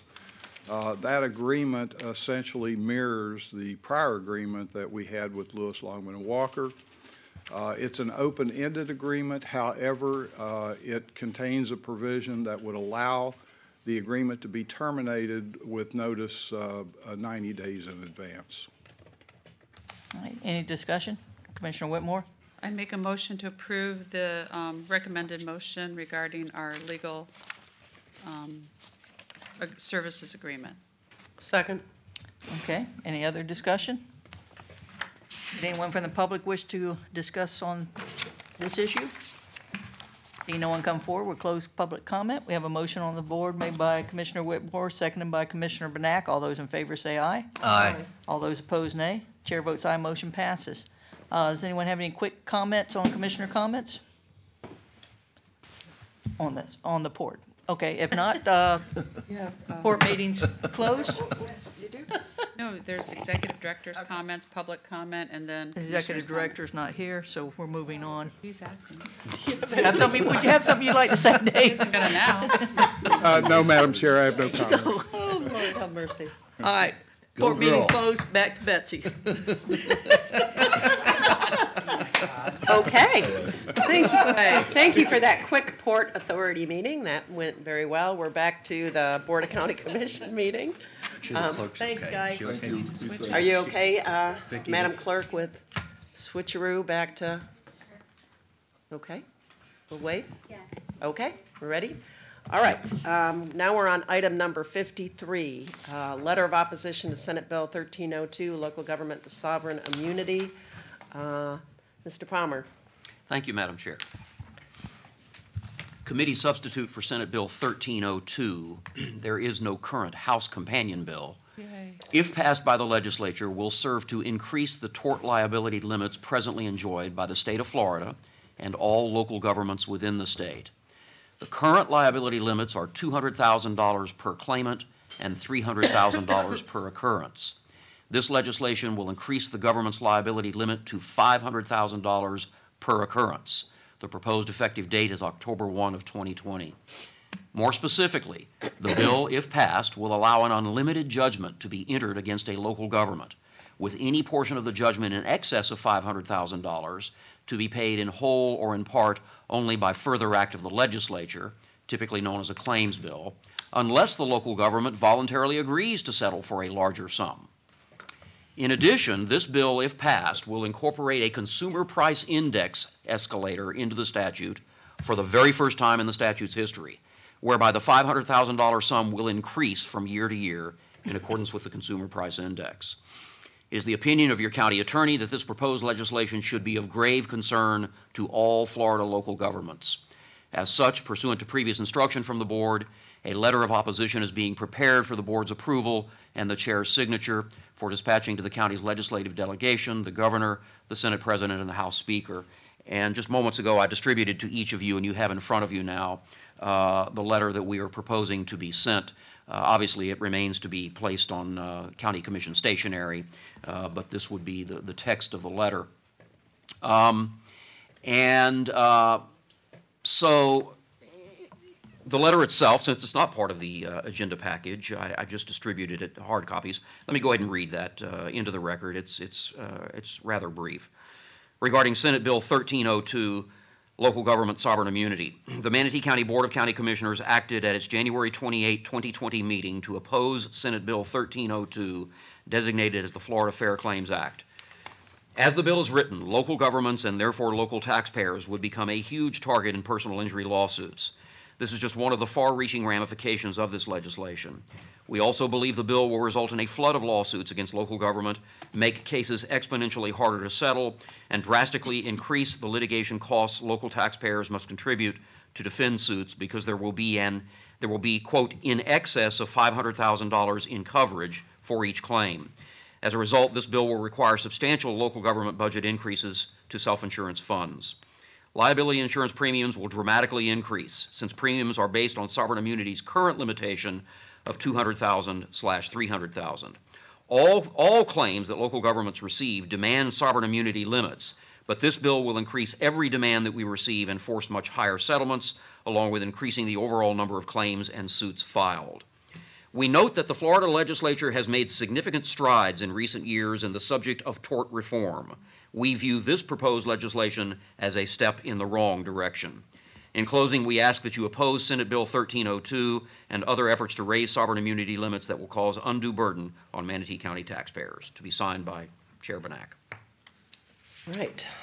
Questions? Entertain any questions that commissioners might have. Commissioner Trace. I move that we send a letter opposing Senate Bill 1302. Second. Oh, we have a motion and a second by virtually everyone. I will say Misty, I heard first. Probably she's right next to her, but I think we're all definitely in support of this. I'll open this up for public comment. Anyone want to address the board on this issue? All right, seeing no one come forward, I'm going to close public comment. All those in favor signify by saying aye. Aye. All those opposed, nay. Chair votes aye. Motion passes. Thank you. And Thank you. hopefully this will never get a companion and will not. Let's hope so. We'll get the letter into final form on County Commission stationery and get it to you for signature, Betsy. Yeah. Thank you. All right. Now we're up to item number 50, Criminal Justice, Mental Health, and Substance Abuse Reinvestment Grant. This looks like good news. Good morning. Staff. Hi. Madam Chair, Board of County Commissioners, County Attorney Palmer, and County Administrator Courier, Ava Eady, Neighborhood Services Department. I'm joined here this morning by Melissa Larkin-Skinner, our Chief Executive Officer for Centerstone, and Joshua Barnett, our Health Services Manager. The Criminal Justice Mental Health Substance Abuse Grant was something in early January of 18. The Public Safety Coordinating Council recommended we apply for. It came out in November of that year, and in January of 19, this board recommended that Centerstone apply for it. They did so, and in July of 19, they were awarded that grant. So they are here to provide an update for you. Good. Joshua? Thank you. Good morning, Commissioners, Mr. Attorney, Madam Administrator. Joshua Barnett, Healthcare Services Manager. I will be co-presenting with Ms. Larkin-Skinner on this grant, both as your Healthcare Service Manager and also at the suggestion of Mark Engelhardt, who is the facilitator of the sequential intercept mapping process at the University of South Florida in the Florida Mental Health Institute, where I'm currently a PhD candidate. Yay. Wow. Hi, I'm Melissa Larkin-Skinner, CEO of Centerstone of Florida, and I'm not a PhD candidate. Actually, Madam Chair, Commissioners, Madam Administrator, I just want to thank you for your support on this project. I think it's really important. Policy decisions are best made with information. So analyses are very important. We all have a lot of feelings about things and notions about things, especially when it comes to mental health and substance use. Our whole industry is based on feelings, right? So this allows us to, on the state's dime, look at our community and do an assessment so that we can make good policy decisions moving forward. I'm going to ask Stephanie to pull up the presentation.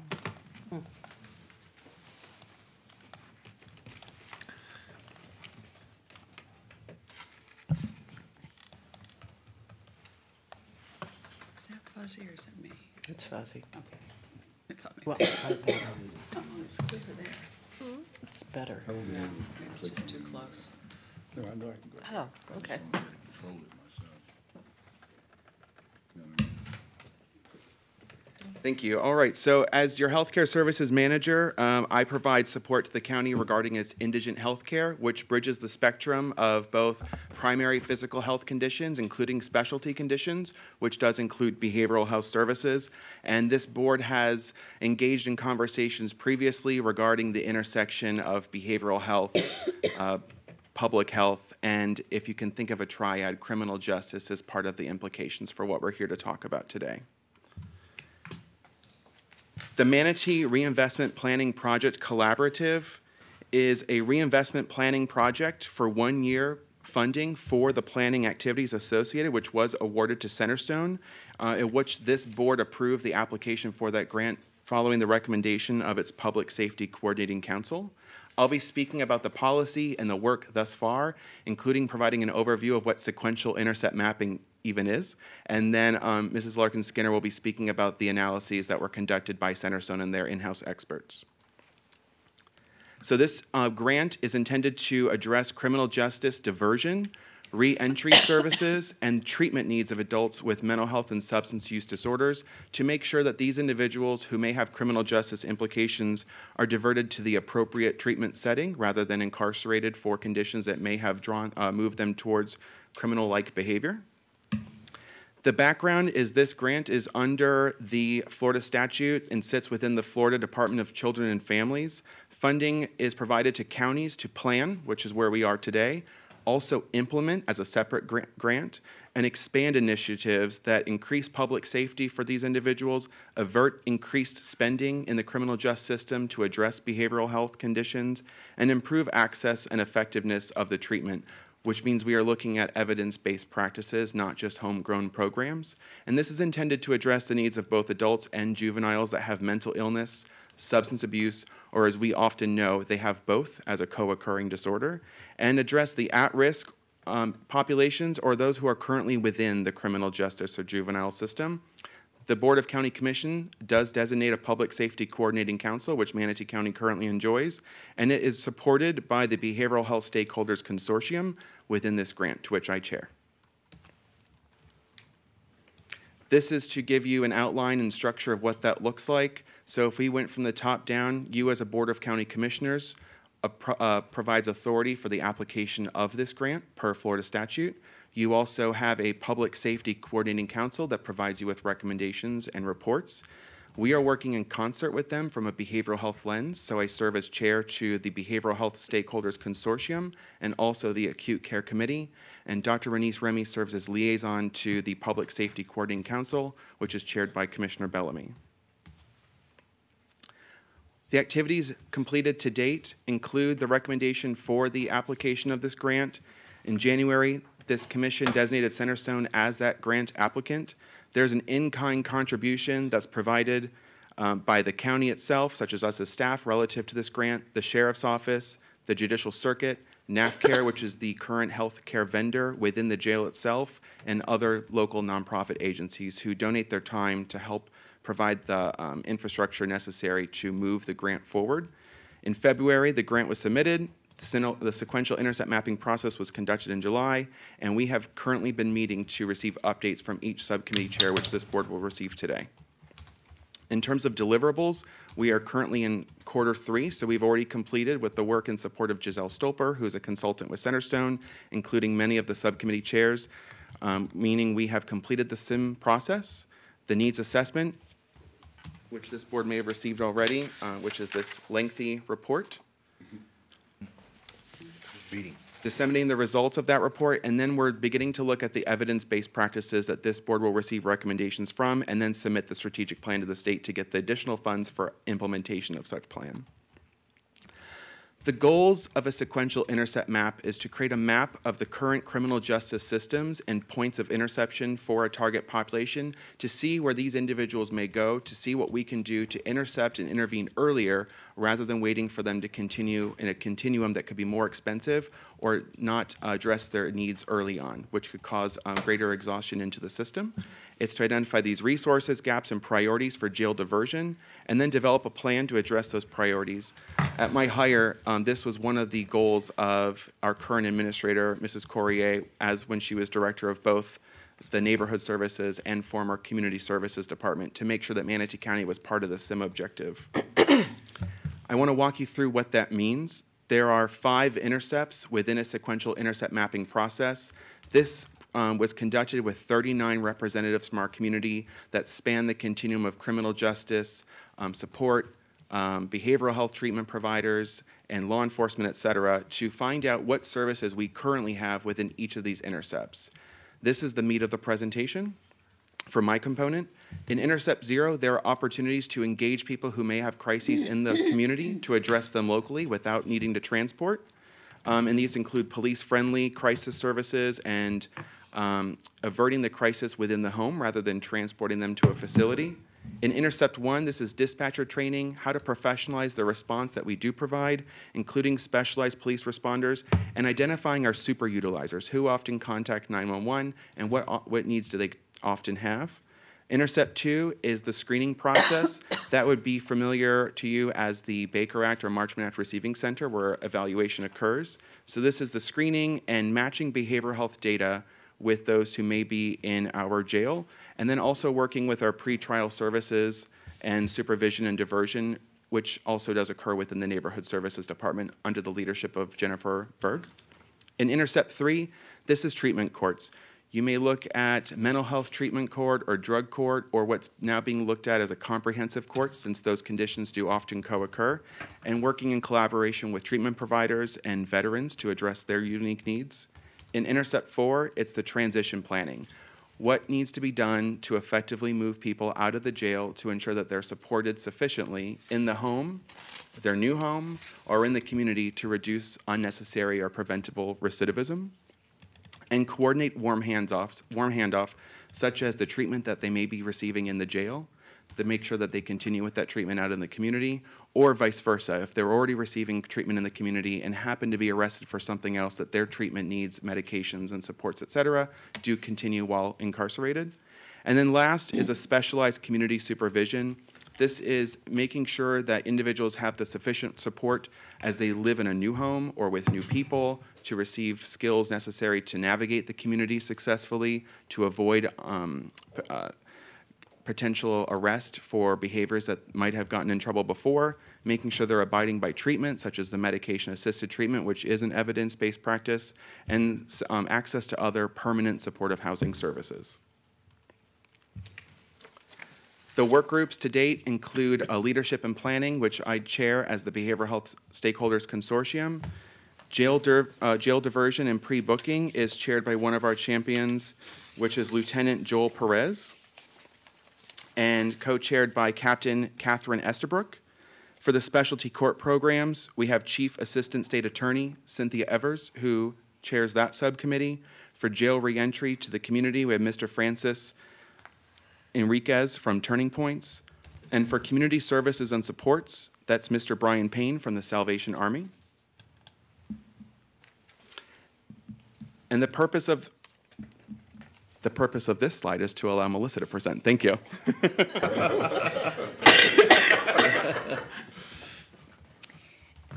So like I said, all good policy starts with actually doing the research to find out what's going on. And the whole point of the needs assessment that this grant is funding is to get to a point where we know what's going on, we know what our resources are, and we have a lot. But also identifying those gaps, because we also have gaps. Every system has gaps. So what I wanted to highlight is this report, and the research was actually done by Centerstone's Research Institute. It is a sister organization to Centerstone of Florida, but it is an independent organization. They don't report to us or anything like that. It's just a brother-sister type of relationship. So. And it is staffed with research scientists. So this is a very a unique view from people who are not based here, but came in to look at our system do the research. And what that research consists of, and I'm assuming I just have to click here, oh good, is focus groups, one-on-one interviews, and an online survey served as the primary data informing this assessment. And then lots of secondary data, which is primarily getting reports from different sources in our community. And you can tell that it's a lot of stuff, right? And the value of it is there's a breadth of information. We're not just looking at one thing or one organization or even one industry's data. We're looking across the system. One of the things that I do want you to try to think about when you look at this report, if you haven't already, or when you review it, is that there's a lot of information and it's all numbers. And what I want you to try to remember is what we're talking about is people. We're not talking about numbers. And it's people who are our fellow citizens here in Manatee County who are really struggling. And it behooves us to help them. So it kind of gives you, this slide kind of gives you an idea of all the data that was analyzed. And I think that what's important for you to know, besides there's lots of national data and state data is I was at a meeting last week and Major Kaufman from the Manatee County Jail reported that around 238 of the 945 inmates the week before were on psychotropic medication. So that's medication used to treat mental health disorders, mental illness. That's 25%. So, and that's only the ones who agreed to take the medication. That does not include the people who've been diagnosed and should be taking medication but aren't. It also doesn't include people who maybe have not been officially diagnosed.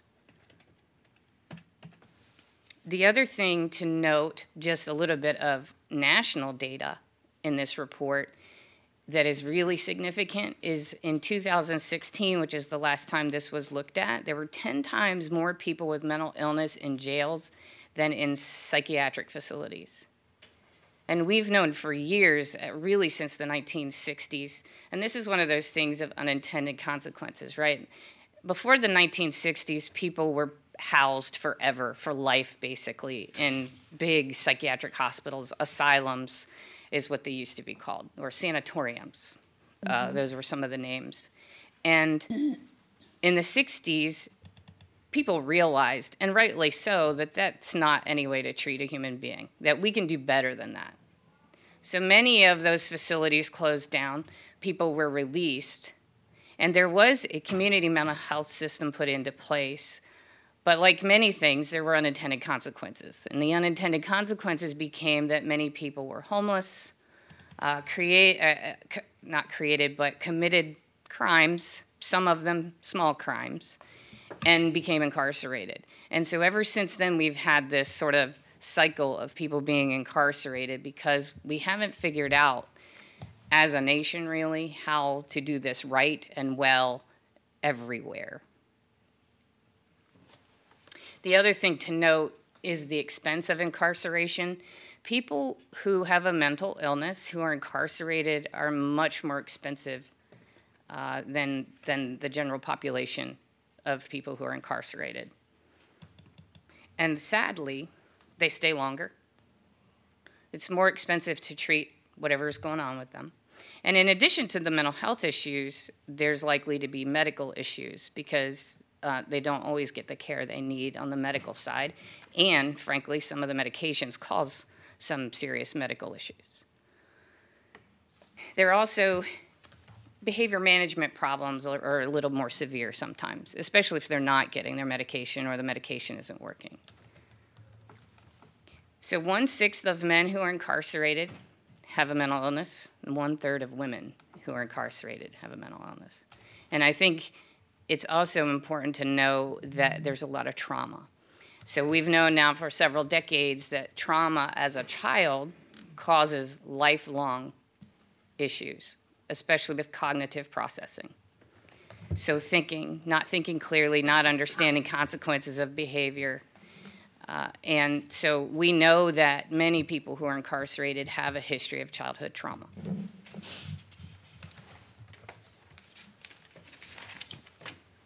And now, Joshua. So I'm here to walk you through the recommendations that were provided from the sequential intercept mapping process.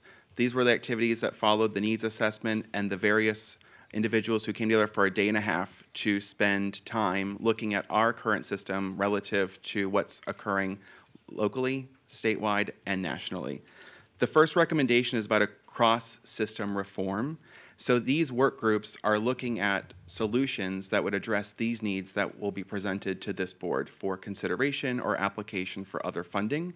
And part of that cross-system reform means looking at opportunities to braid local funding to enhance a return on state or federal grants to address the needs of this population, and to support the development of evidence-based treatment programs to support individuals, which we may currently have here that need to be improved upon or brought forward to exist here where they currently may not exist.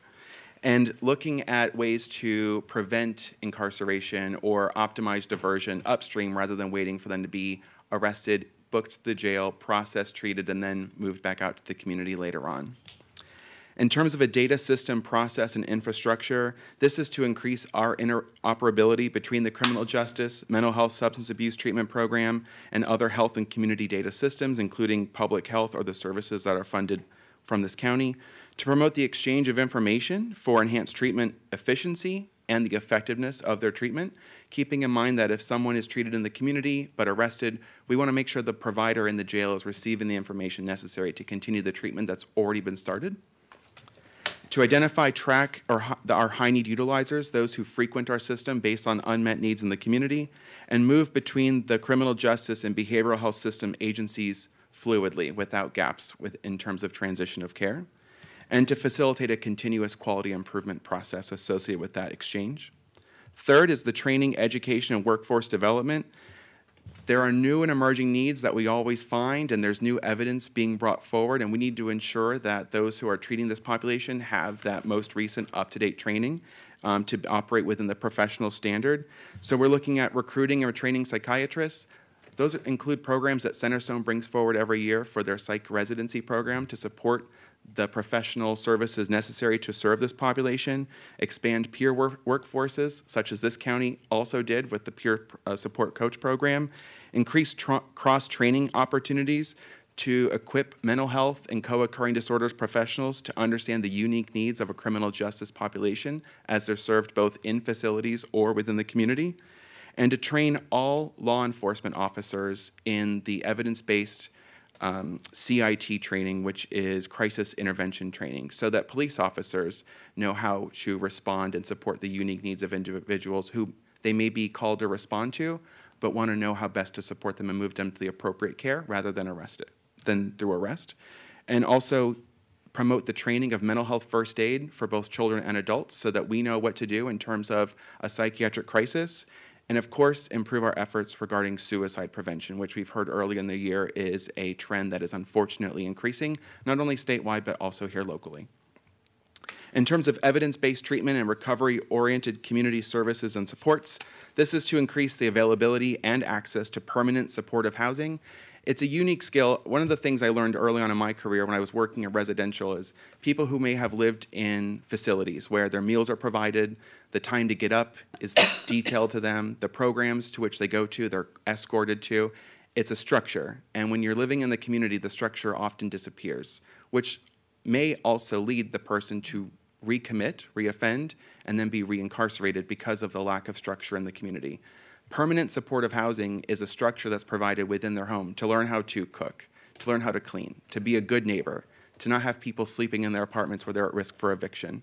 So those are skill sets that are not often available, and these types of evidence-based services help promote that success, including clubhouse employment programs. One of the biggest indicators for success is making sure people have a job, knowing what your day is going to look like tomorrow, the meaningfulness of your presence, and having that resource to work and contribute to yourself and your community and earn income is one of the biggest protective factors against recidivism or initial incarceration and substance abuse.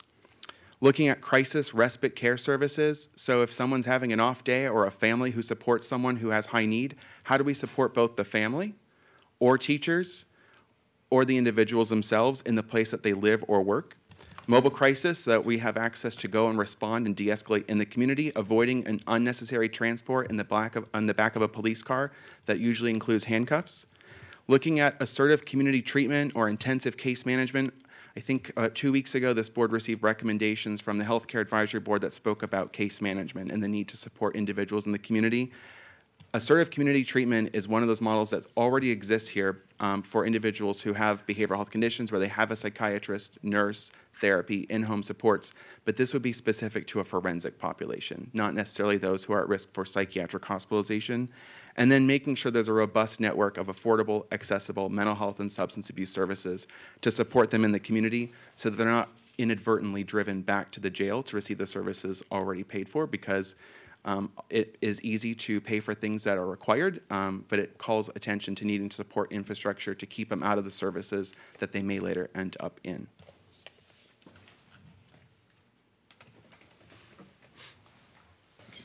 Joshua is gracious enough to let me have this slide because he knows how passionate I am about this community. It's my community. I grew up here.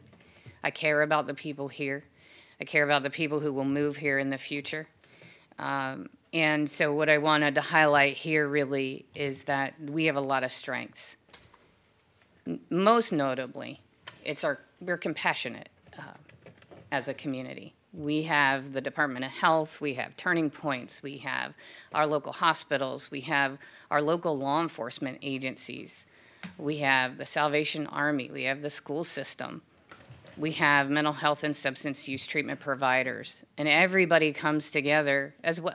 I shouldn't forget public safety. We have public safety who's involved in everything in this community. I think that all of these organizations and all these different representatives go above and beyond to try to make a difference in this community. That's our biggest strength, the fact that we have the compassion and we have an interest. We also have local experts, and anything that we don't have an expert in, one of us knows an expert that we can bring to the community or get information from to help us out.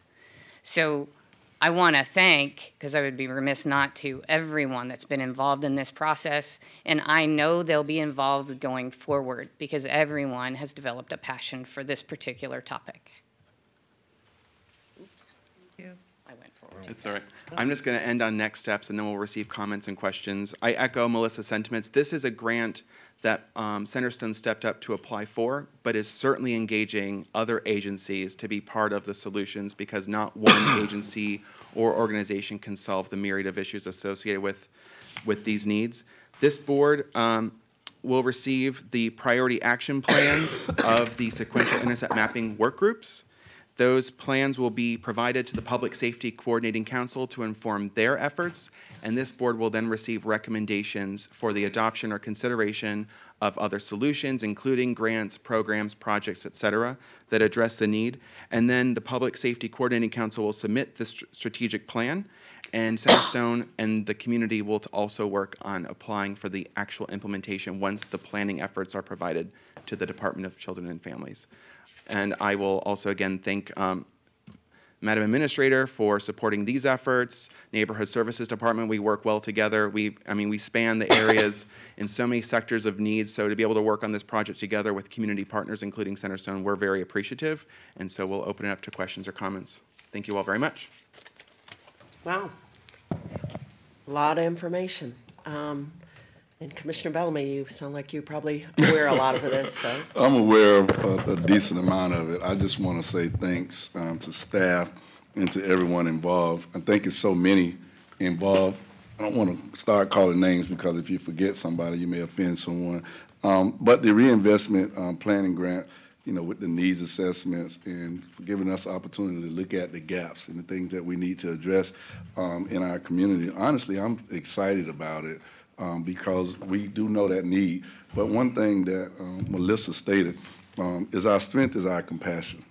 And I think that's what carries our community, and I think that's identified in you all's characteristics and the work that you put in. And I just want to make sure that I say thank you, and I'm learning so much.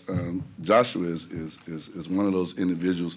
If you're in his presence, you're obviously going to find and learn a lot of different things about, mental health and all the different things that he's passionate about. But say we're going to call names, but there's a lot of highlights that you're bringing forth, and I just want to say thank you. Great. Commissioner Whitmore. You mentioned needs assessment, and I'm thinking here and about the psychotropic drugs. And when we have clients that are incarcerated, a lot of it's a trial and error, so they're on the right medication. But we also know in the jail you can stay up to almost a year, correct? Before you have to go to a prison, right? Okay. And let's say they're on these medications. Well, the real world is when they get discharged, because right now it's on our dime. We're paying for their medications and stuff. And then when they're discharged, then they can't usually afford these medications. And if you stop these medications cold turkey, it could be deadly. So on the needs assessment, I mean, it's something I'm just curious about. How do we do this now? You could tell them to go to rural health, and they have a pharmacy there, but, a lot of times, like you say, their whole world has fallen apart. They've been in structure. So on your needs assessment, will this be addressed and stuff? I mean, these medications are dangerous if you take them and then stop. We all know that. It's actually one of the challenges and gaps that's highlighted in the report. And I don't know that we have an answer yet, but the point of this is to try to come up with an answer or a solution. Right now, what happens is they are referred to MCR or to Centerstone or to both. But the reality is, many of them don't make it. I think it's like 15%, 20% actually make it to their whatever appointment they have or into one of the facilities. The cost of drugs is a problem for everyone in the United States. And so that is a challenge that we also need to try to figure out, what do we do about it? There are some options. Some of the older drugs are less expensive and work just as well. Some of the older drugs are now more expensive. And so there's like this fluctuation in the price that we don't have any control over. And much like the kind of puppy mill issue, we rely on the federal government to set some policy to address it. And I know there's some work being done.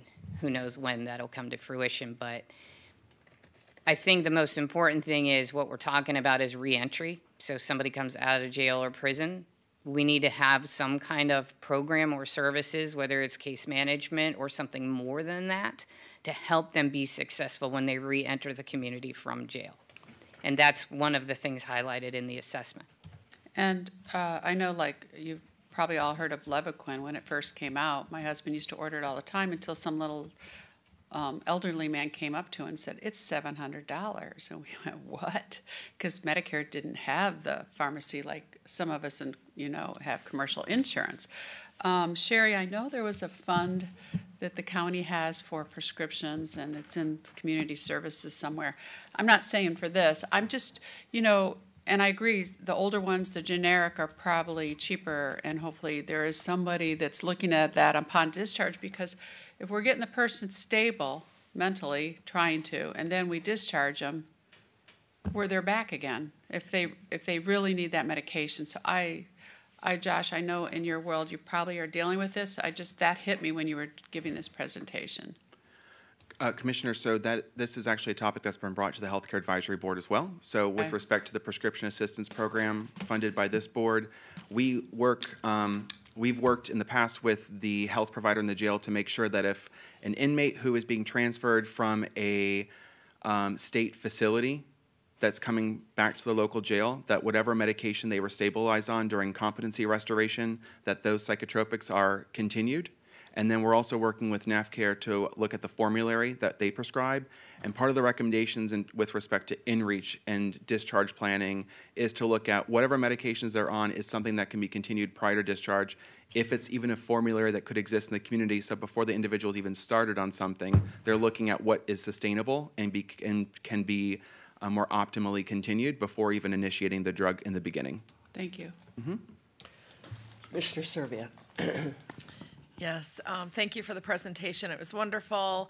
And the first thing I was reminded of was the numerous luncheons and speaking engagements where I used to see Mary Ruiz speak to an audience, and this is Melissa's predecessor, and she would often start off by asking, does anybody know where the largest mental health institute is in Manatee County? And people would say, well, it must be Manatee Glens or Centerstone. And she would say, nope, it's Sheriff Stubbe's hall at the jail.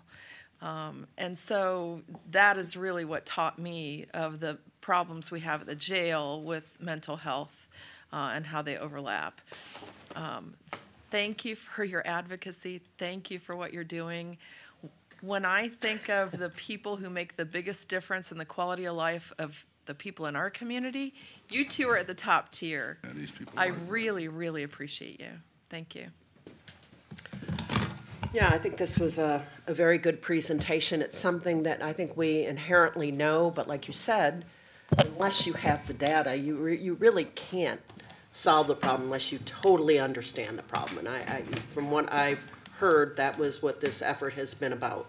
And I think that there's so much value in just bringing everybody together. And I know we've been doing that, but this really goes above and beyond. And when I think of the players, and I asked the question, well, why haven't we done this before? You know, I mean, why haven't we gone after this grant before if it's been there? And you know, we do have some different players. You know, our sheriff has been, from what I've been told, has been extremely involved in this issue.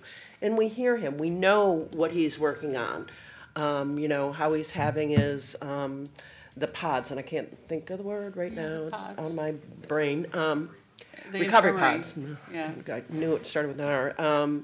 You know, and trying to recognize, you know, we all know because we fund the budget. We know how much it costs to accommodate folks that maybe they don't need to be in prison. They need to have help. They don't need to be in jail. They need to have help.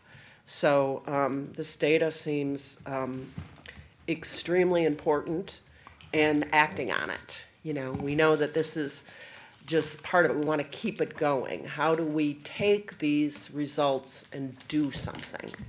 And we talked a lot about that earlier. Doing something. It's going to take resources. So I hope you will be back to tell us next phases. What is it going to take and what is it going to cost? Because we need to have this community discussion because it's costing us a ton right now. And we need to look at the alternatives. What are the alternatives? We talked about drug costs. Well, you know, it's a big issue for everybody, like you said. But if you have better health, better outcomes up front, maybe you don't have so much drug costs. You know, so I look forward to hearing more about this, but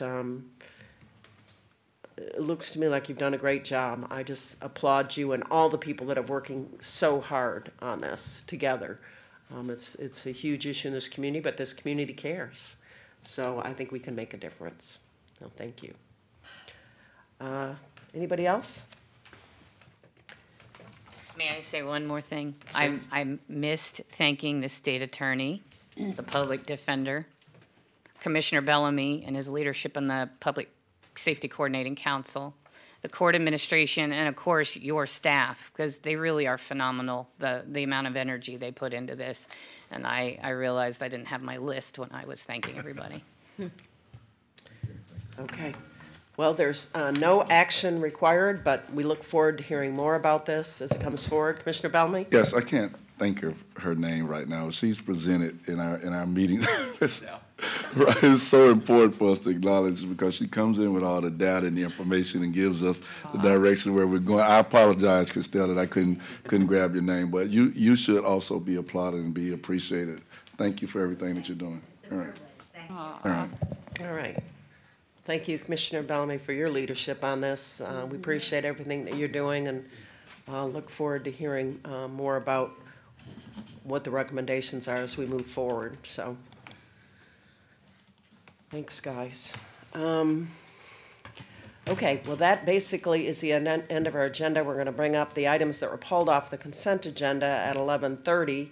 So we'll go ahead and take a couple of commissioner comments. If anyone wants to make them, I'll go ahead and start with Priscilla. I always tend to turn right, but I'm going to turn left. I attended the Coastal Heartland Estuary which is at Peace River down in Charlotte Harbor, actually Charlotte Harbor. Anyway, it goes all the way up into Polk County, and really working hard. A lot of people on the blue-green algae and water runoff and water sources and stuff, and it was a very good meeting. I'm done. Okay.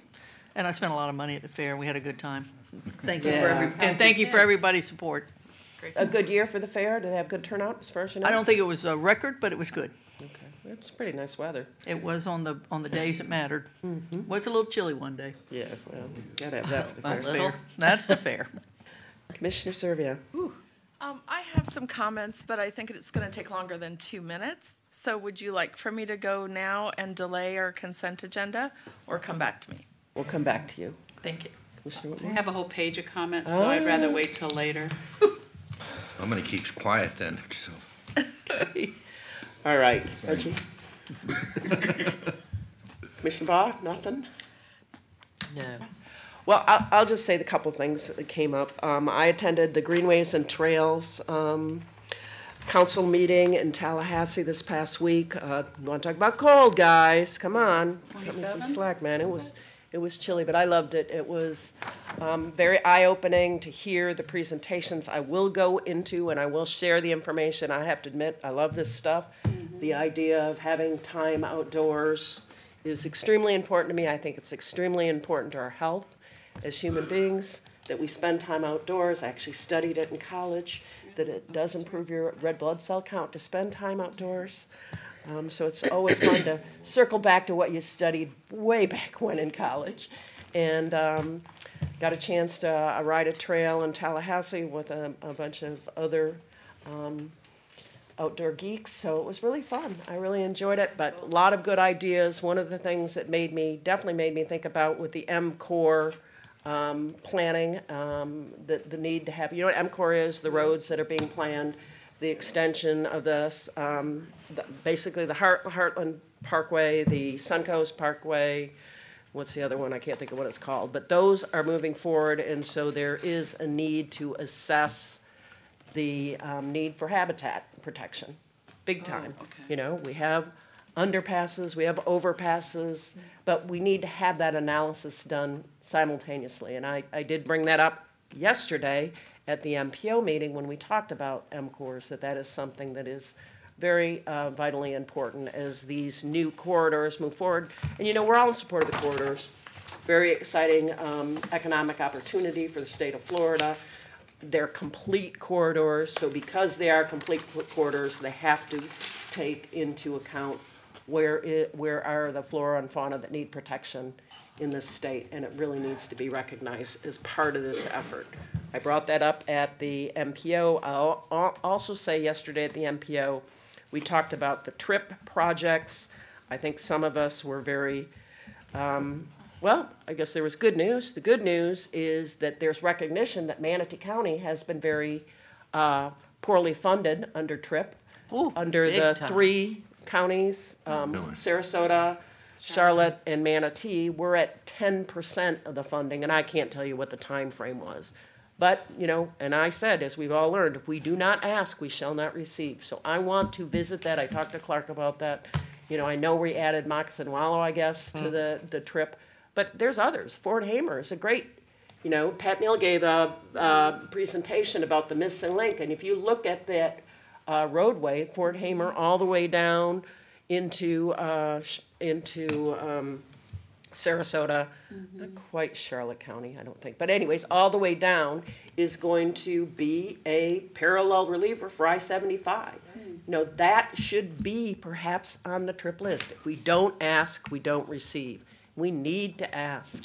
We need to have a more aggressive ask. We're one of the fastest growing counties in the state, so we got to focus on that. And so, yeah, I brought that up.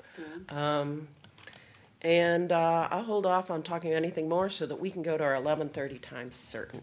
And we'll come back to you, Sherry. All right, so the ones that we had pulled, first was number 16, which was the It was Budget amendment resolutions, I guess there are a couple items. Carol? 4 and 5. 4 and 5. Five? Yes. Yes. And I asked, of course, I support this, and staff knows why they're here, because there's a lot of good information that I think the public needs to hear, because we get a lot of social media comments about we don't do anything out east, but I would like you to go through each one and let the public hear what we're doing out there.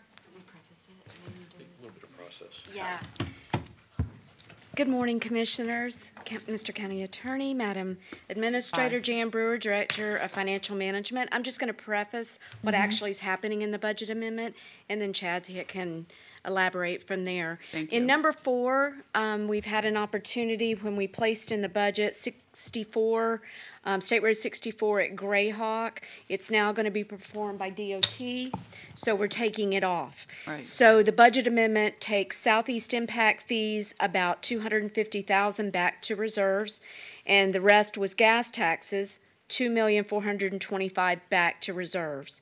In that opportunity, Public Works took advantage and said that they know a need is at State Road 70 and White Eagle Boulevard. So you're using $1,485,000 of the gas taxes you put back to reserves, and you're applying it to it. So a little bit of process on what all three of these things are accomplishing. When we, in a hurry, funded the Grayhawk Pope roundabout, that was in response to a need to get it done. It's still proceeding on schedule. The project is due to let in March, according to a January 15th email I had from DOT, with hopefully a construction start sometime in June or July this summer. In conjunction with that project, just to keep everybody informed, also at 117th and 64 to be done with the roundabout project will be a signal install as well through DOT, not with county funding. It showed up in our project CIP because we were going to front the project and be reimbursed in an out year by DOT. That is not needed now. At the same time, we're both growing, I would say, Manatee County and FDOT, trying to be a touch more proactive in the sense of White Eagle Boulevard was our next hot watch intersection that would need signalization. Very recently, late in the year, we had DOT agree that it would meet warrants. Borderline in its current state, and most definitely when they're roundabout and when it's connected to Rye Road. That said, we started looking at ways that we could do this. They, in December, did approach us and mention if you could get it installed, we would reimburse you in a future year. So this is why we've been gangbusters on trying to get things lined up in doing that. So it's a, we have an outside chance. We're working on getting a temporary signal also installed. That could time out to be just before the Rye Road roundabout goes in. This project also funds a permanent signal at that location. No, that's item four. Number 5, yeah. And item 5 is another signalization of an intersection on Lakewood Ranch Boulevard. This is one where Chad had an interesting lesson in reading versions of the CIP, depending on which day is the print date. I had a hard copy on my desk, and one, I read a date that was a pre-version. It said 2021, but I also made an incorrect statement to Commissioner Ball at one point in time where I said the funding year was 2020 for that project. When you look in the CIP, it is 2023. I must have made a mistake at some point in time. I would have preferred it from a timing point of view in 2021 in coordination with Jan and Sherry. The actual impact fee revenues for close of business year 2019 were plenty substantial that we can forward front this. We're also at the same time signalizing the four-way stop at Clubhouse Drive and Lakewood Ranch Boulevard. This times out very well from a traffic management point of view on Lakewood Ranch Boulevard, and it gets us to the point where we have this signal installed before Lakewood Ranch Boulevard is opened into Sarasota County down to Fruitville Road. So that is our request to move that into a current year so we can begin design immediately. Thanks, Chad. I supported this 100%, but I think stuff like this the public needs to hear. Hopefully somebody watches us. So I'm going to make a motion to approve those 2 items, 4 and 5. Second. All right, we have a motion and a second. Commissioner Baugh?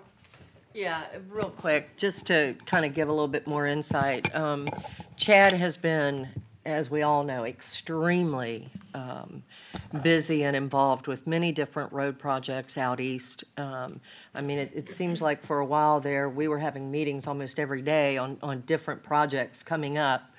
And so what happened was I was at an MPO meeting, and Betsy, I can't remember if you were there. Okay. And I think, Misty, you were. And we had several, well, when I say several, probably over 50 people from Lakewood Ranch, from the country club that was there, interested in this situation.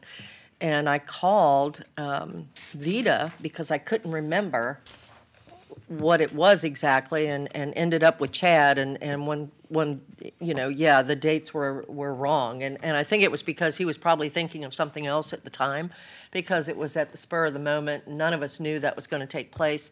So, Chad, I really appreciate all of your hard work. I mean, it seems like, honestly, I spend more time with you, I think, sometimes than my husband recently.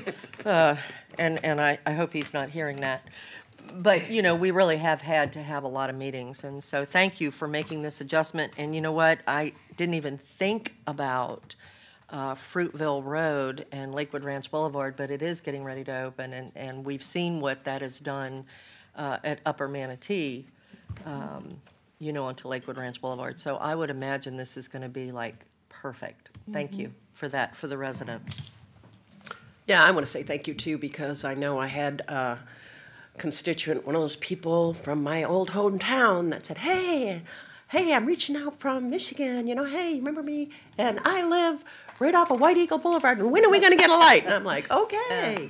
And send it to him. It was interesting, and Clark was actually my first contact, and Clark was able to tell me what was going on, and, you know, hey, had a happy camper that they are really, Public Works is really doing that an we were outstanding able job. to be responsive and say, yeah, we recognize that we're working hard as we can to get that light in, and it's all good. So I do appreciate everything you're doing. Okay, we have a motion and a second to approve this item 16. 4 and 5. 4 and 5. All those in favor signify by saying aye. Aye. Aye.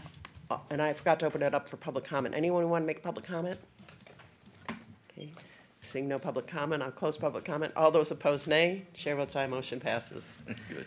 Okay, and then the next one was item number 35. I'm going to turn this over to Sia. If you would please explain what the dealio is with this. Good morning, Sia Melanza, Public Works. I know it's late in the day. The simple solution, this issue came up in the morning. This issue came up last night. We have prepared a replacement map. If you don't mind, I could just turn in the replacement map and we're done with it. That's it? Unless you Tell want us an what- explanation. No, just tell us, well, what's the Oh, explanation? we put for a change, we put some notes on a master plan to clarify it. Instead of clarifying it, it raised more question. So we'll just remove the notes. Welcome to my world. There's lots going on, and I appreciate you fixing this and getting it done, because this is important stuff. The adoption of the North County wastewater master plan update, so we want to make sure it's right. We've got a lot going on in North County, and we appreciate you working together to fix this. So I'm going to open this up for public comment. Is there anyone who'd like to address the board on the adoption of the North County wastewater master plan map update as updated? Okay, seeing no one come forward, I'm going to close public comment. It's a pleasure of the board. I move that we accept item number 35, was it? As corrected? As corrected. Second. Or I think Reggie did second. We have a motion to approve as corrected, approve the recommended motion with the correction to the map as presented today by Sia. And that was seconded by Commissioner Bellamy. Yes. Clerk has. Pardon me? Is this the same map that was in the update? Or is Yes, it yes.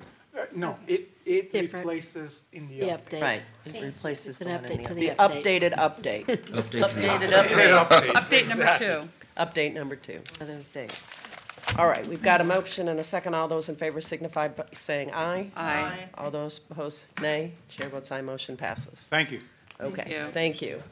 All right, that's the end of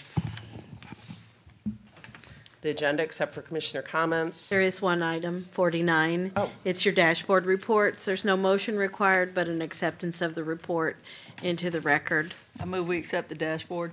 Second. We don't have to do that, do we? No board action No, is requested. we don't need that.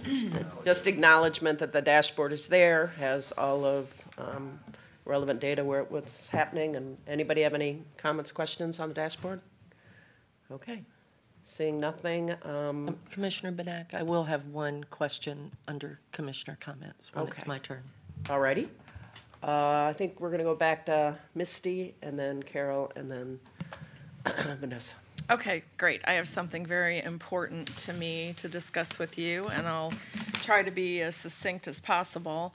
How fortunate we are to live in an area where we have a world-renowned marine research scientific group known as Mote Marine, focused on the sustainability of our oceans. Mote is leading the way in our red tide research and blue-green algae research, and they, as you guys know, they attract and employ some of the best scientists in the world. And so I feel like when we have an opportunity to leverage our resources in a way and cross boundaries and do more than one thing at once, that's something that gets me very excited. So as the new TDC chair, I'm about to go into my first meeting. I would like to go into that meeting with board support of a motion to draft a budget that shows a $5 million contribution of our tourist development tax dollars. This is not our general ad valorem money, but our tourist development tax funds over the next 3 to 5 years for consideration by our Tourist Development Council. And then with their recommendation, whatever it is, I'd like to bring it back to this board for discussion. So here is my understanding in the research that I've done. My understanding is that our marketing budget grows roughly by about $1 million a year. So if you just look at the growth of our budget, it almost covers the ask. We have a congressman, Vern Buchanan, who is advocating strongly at the federal level for federal dollars to bring back money for this regional facility. Our Senate President, Bill Galvano, is advocating for state money to bring it back to this area for Mote Marine. And our sister county, Sarasota, just approved a $20 million infusion of money into Mote's new scientific and research facility that will also include an aquarium. So our economy, I believe, is very regionally based. I don't think it stops at any of the county lines. I think we're way past that. I think we're becoming quickly a very populated metropolitan area. And the success of this area is largely based on water quality, and that includes tourism and the quality of life here in Manatee County. And so one of the things I looked at also is, have we done this before?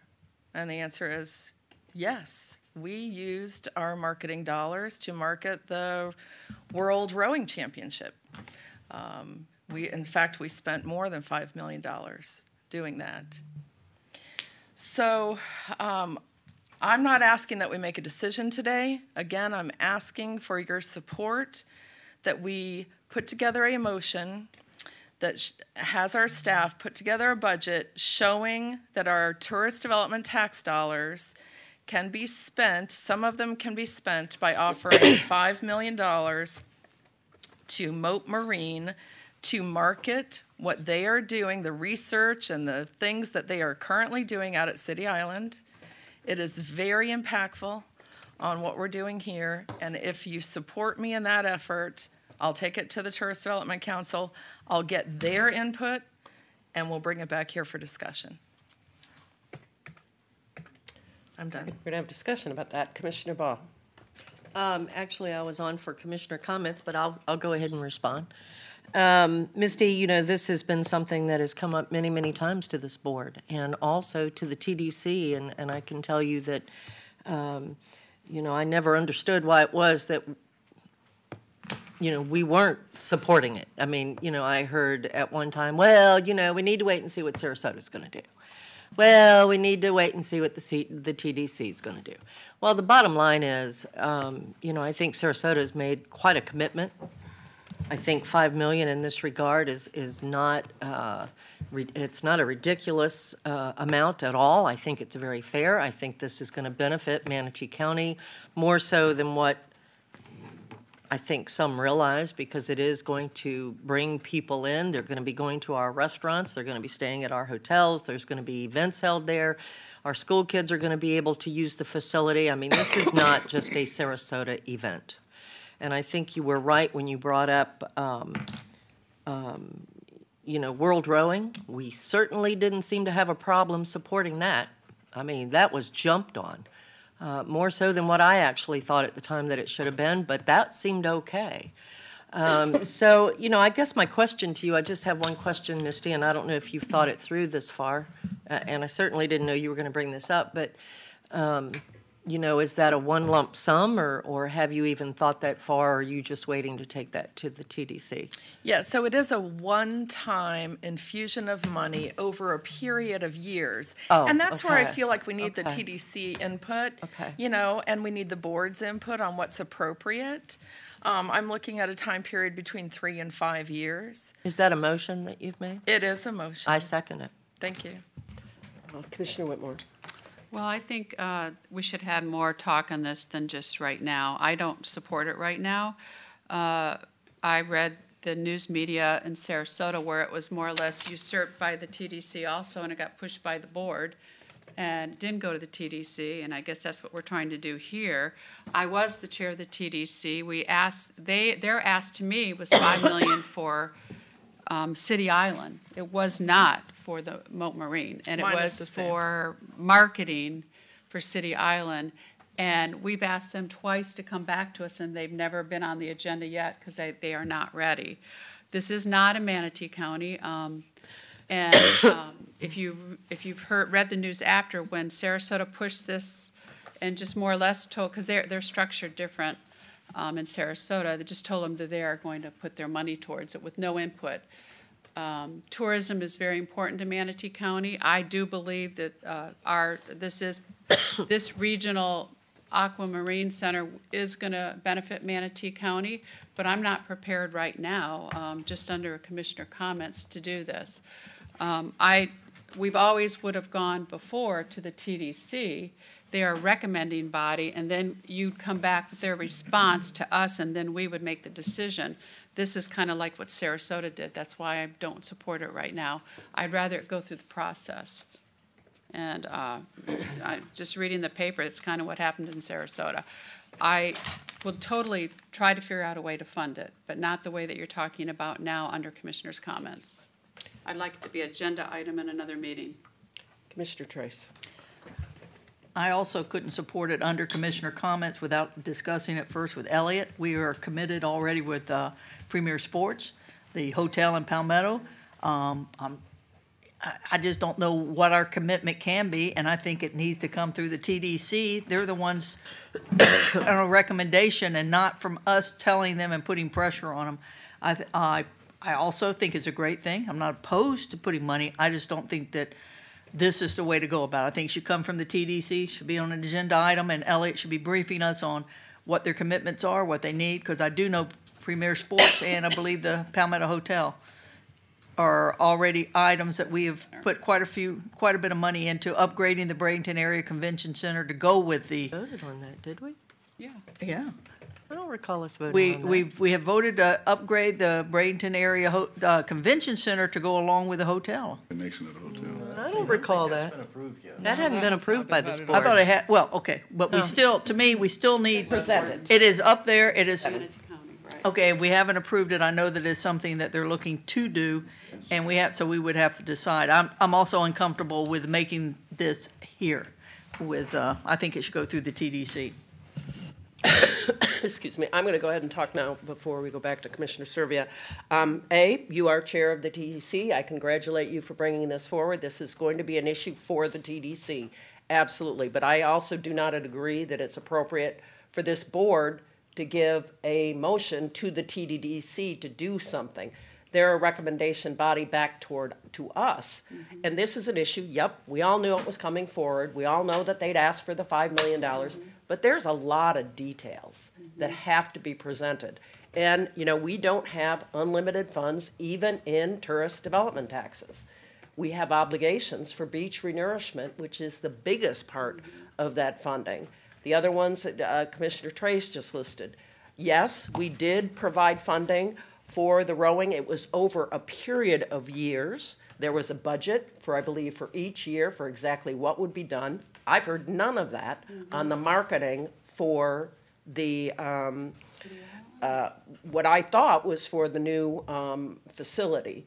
I don't know if it's for broader than that and not just the new aquarium. That's what I thought it was for. So there's a lot of details. And again, we can't, you know, I totally do not believe, I know we take motions at the end of the meeting. This is a huge issue. With no input at all from the public, I think this is an inappropriate time to act on something as large as committing $5 million with absolutely no discussion at all from the public. I don't think that that's something that I would recommend. So my turn.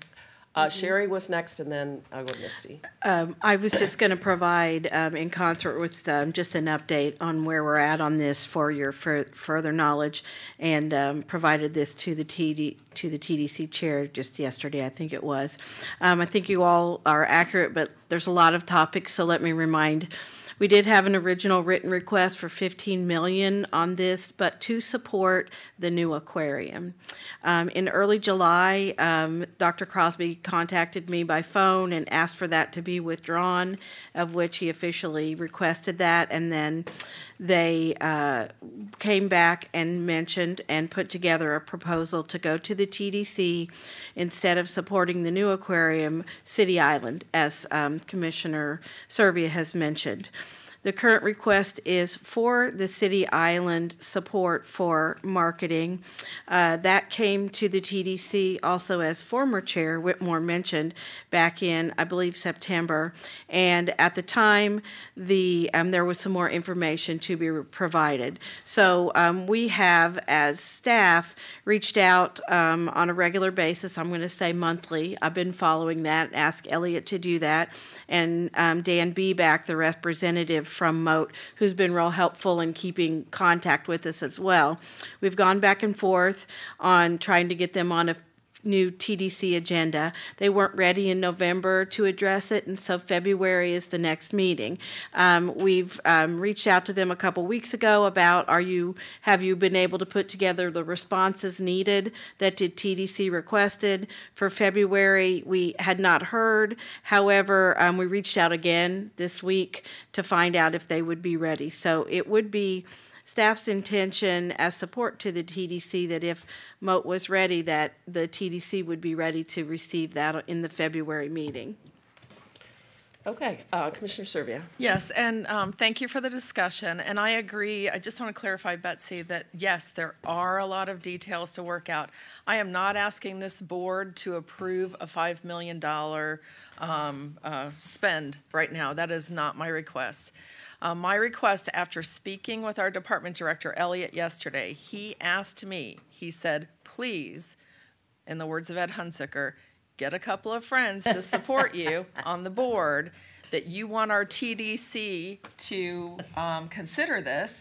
And if the board wants the TDC to consider it, we'll put it on the agenda. So I'm doing what Elliot has asked me to do.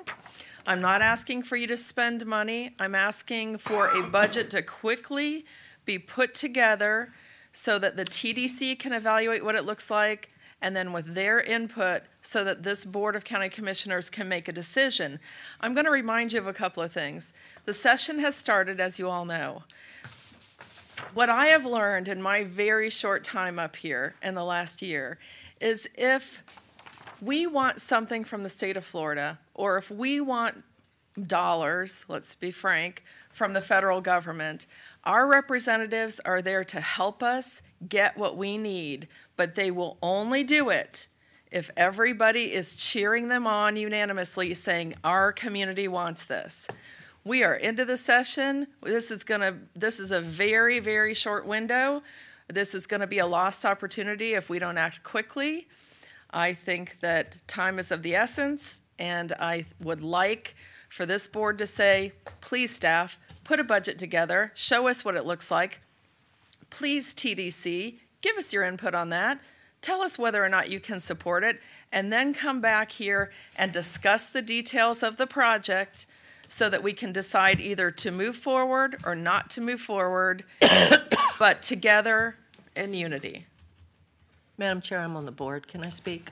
Commissioner, I'm you're number next. one. Yep, you are next. Okay. On your green sheet, if you look on the back of it, you'll see at the very top, the oldest item on the, on there, Yeah, we already did. dated March the 26th, 2019. Motion for staff to look at possible ways to find money and immediately have the chairman write a letter to the state stating Manatee County enthusiastically supports MOAT. We did that. We did that We letter. did that. Okay, we did the letter, but my point is, we had already Oh, never voted got back to us. to find the money to do something with. So here we are now, it's almost a year later, and we're still, as we said earlier today, kicking the can down the road.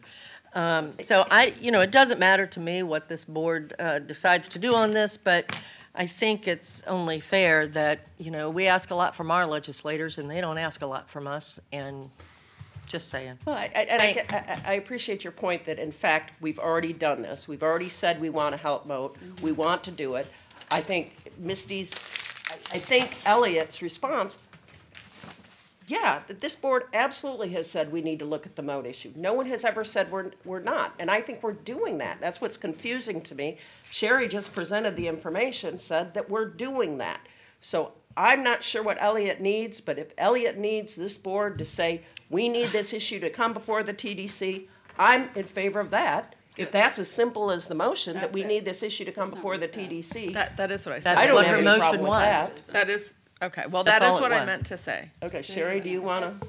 I don't want to be argumentative, but I really want to clarify something. We have done what's on the green sheet. We did do the letter, as you all indicated, but remember, that was when there was a request for the new aquarium. This is not the new aquarium. There's no request for the new aquarium. It's for City Island, and it's specifically for marketing. And there was a request for a time frame. So that's all we are working on right now, is trying to coordinate the response of information that would allow the TDC to evaluate whether or not those fall within the guidelines of the use for TDC funds. That is where we are right now. Okay, Commissioner Johnson.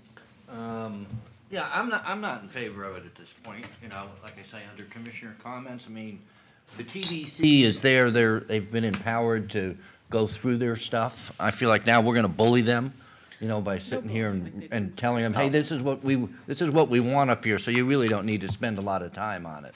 I think there was initially a lot of legal issues. Initially, it was like you said for the aquarium, and now they've switched it to somehow try to, I don't know, put some lipstick on the pig to make it, kind of like, oh, this is for the, for our moat marine down on City Island. So it's kind of changed, and it seems to me there were some legal issues at one point as to what we could use TDC money for. There are always legal issues bound up in the use of tourist Right. tourist So development tax I just don't dollars. feel that there's, I want to see a lot more information, and I'd like to see this TDC, that's what they're there for, go to work on it, and come back and bring us their recommendation after they've thoroughly vented all the different issues that are out there.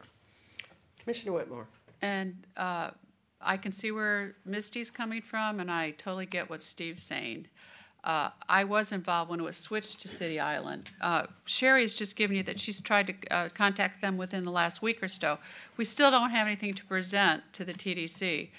I think to go through the process, that we should go to the TDC first, and you, as the chairman, can ask them if they would support presenting a budget to the board, where would the marketing dollars come from, and I would want to see what programs that Manatee County has that it's going to affect versus not, what programs we're not going to be able to do, because if you take your foot off the pedal, some wish we would, but then if we do, then that affects jobs in Manatee County and the whole picture.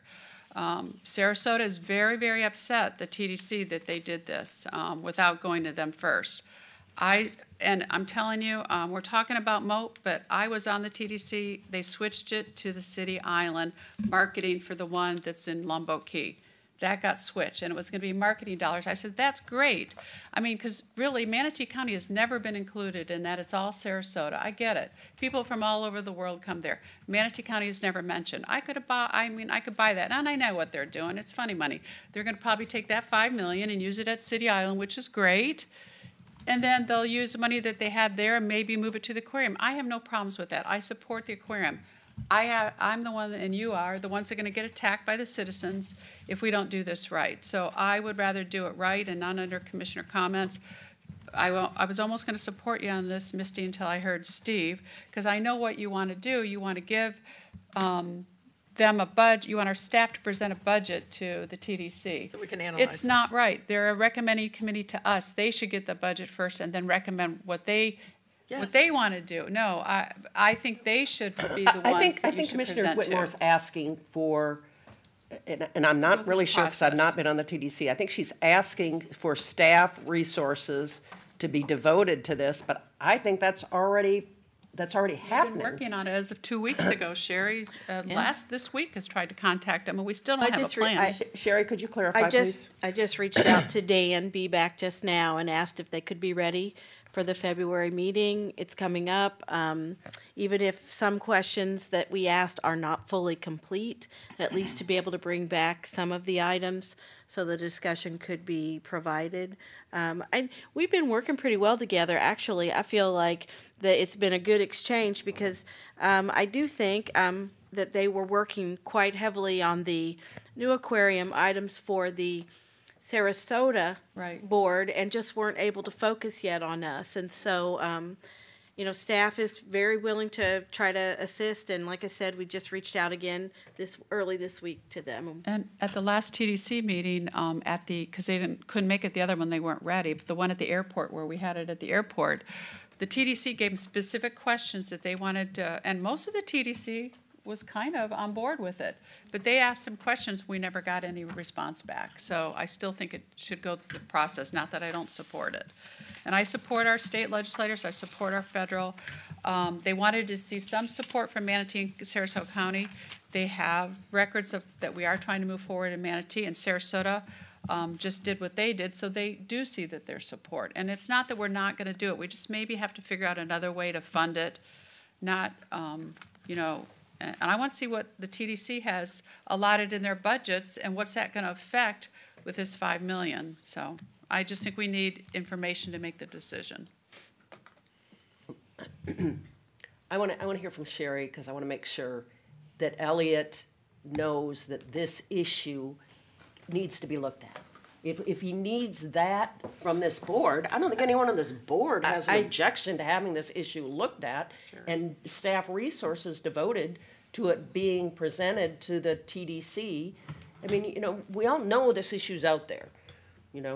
Some of us know it a lot more detail than I did. I forgot that they were talking about City Island, that it had moved. But I don't think there's any objection to staff doing because we know what's going to happen. And Sarasota County had a lot of time to consider this. They didn't jump on it. No. They didn't immediately approve it. It took them a long time to come to that. You know what? It took them quite a while. Wow. Yes, but it took them a long time. We all know this issue was there. They did not immediately jump and push this issue. They did not. I kept saying, well, what is Sarasota County doing? What's Sarasota County doing? That's what we were saying before, but now we know. So now we know. So we got to do something immediately? I don't think so. February. Well, I think that's great. Commissioner Trace. I'd like to just kind of sounded like we've been asking them for information from the TDC since September. So we moved from March to September, which in government, that's pretty quick. Number two, I think if you're the TDC chairman, you should be able to put that on the agenda. Right. I mean, you're the chairman. Right. I mean, I would think you could put it on the agenda. And number two, we've been begging the feds to pay us $5.54 million in the port. So money doesn't necessarily go quickly. So you can discuss it and talk about it for a long time before you actually have to pass it on. So I think I am, once again, I'm not opposed to any of this. I just do not think we should vote today. I think it should go to the TDC and come back the way it normally does. Okay, Commissioner Serbia. Okay, so I'm very happy to hear that what I'm hearing is that the TDC chair has the authority to put this on the agenda for the TDC. Always, And yeah. so I am officially asking that this be put on the agenda for the TDC because I was told that we needed board direction before it could go on the TDC Direction already agenda. there. Yeah. So that's number one. Done that. Number two, please understand, I am never someone who will bully anyone. I don't operate that way. No. I don't. Everything is transparent with me, and you can talk to me anytime about what I'm trying to do. Bullying is not something I do, but when there is urgency, you will see me respond. And in this matter, there is urgency. The state house or the state legislative session has already started. We know that Senator Bill Galvano supports MOAT and all of the scientific research that they do, but he needs the region to support it or he will not get the dollars. This is what he tells us. Vern is the same. Vern highly supports MOAT, but he needs for everyone to support this effort or he won't have access to the dollars. That is the only reason that I have brought it up with such urgency. I would like to take it to the TDC at the first meeting. I was going to say the next meeting, the first meeting that I will chair, and maybe we'll have MOAT there and they can address some of these questions. But I think if we don't act now, the door's going to close, and I don't know what will happen then. I have an idea. Thank you. Commissioner Whitmore. I have an idea. Why don't, what they're all wanting is an intent from us. That's what Vern's told me, and I know that's what Bill wants. He's told Moat that we're not doing anything unless we get the regional. We all know that, at least I know that it's going to happen. Why don't we just have some kind of like letter of intent that the Manatee County supports this request, but we will not specify the funding source yet. How does everybody feel like that? I think Sherry just hit her button. May want to go to her. I'm just trying to think of a better way to. Commissioner Trace and then Sherry. I wanted to call the question. No. There's no motion and second, is there? There was a motion. second? There is a motion on the board. And a second. I will let Sherry talk, and then I would like to call the question. Sherry. I just want to, again, say, the request to us is for City Island. Right, yes. I know. The request that they're working on with Sarasota, and I've also reached out to them if they could clarify what they've asked the state for, is going to be for the new facility. Right. So I'm just making sure that I believe there should be no problem with getting them on the February agenda. I've reached back out to them again. Elliot will do it again today. Even if they're not there, it sounds like you want to talk. You want the TDC to talk about it, and the chair has mentioned that. But we just have to keep in mind there's two issues here. It's City Island. If we're sending a letter of support, which we've already sent on the original request, what they've asked now is not for us delving into that. It's the current facility. Could you please read the motion that's on the floor? Yes, ma'am. Motion was made by Commissioner Serbia to request the board support drafting a budget that shows a $5 million contribution from TDC funds over the next 3 to 5 years for consideration by the TDC and then bring back to the board for discussion for Moat Marine to market what they are doing. It was not specified at the motion at the time that it was for City Island. And I don't have a problem adding that language to it. All right. We have a motion and a second. Commissioner Serbia, did you want to speak to the motion? Yeah, I really, I hope either way. It seems like there might not be support for this motion because someone has said procedurally we don't need it, and we can already discuss it at the TDC. But that was my intent, to make sure this board wanted to discuss it at the TDC. And once we go through the proper process and have a recommendation of either up or down from the TDC, that is the time that this board will make a decision. So that's all that I want. No matter how we accomplish it is fine.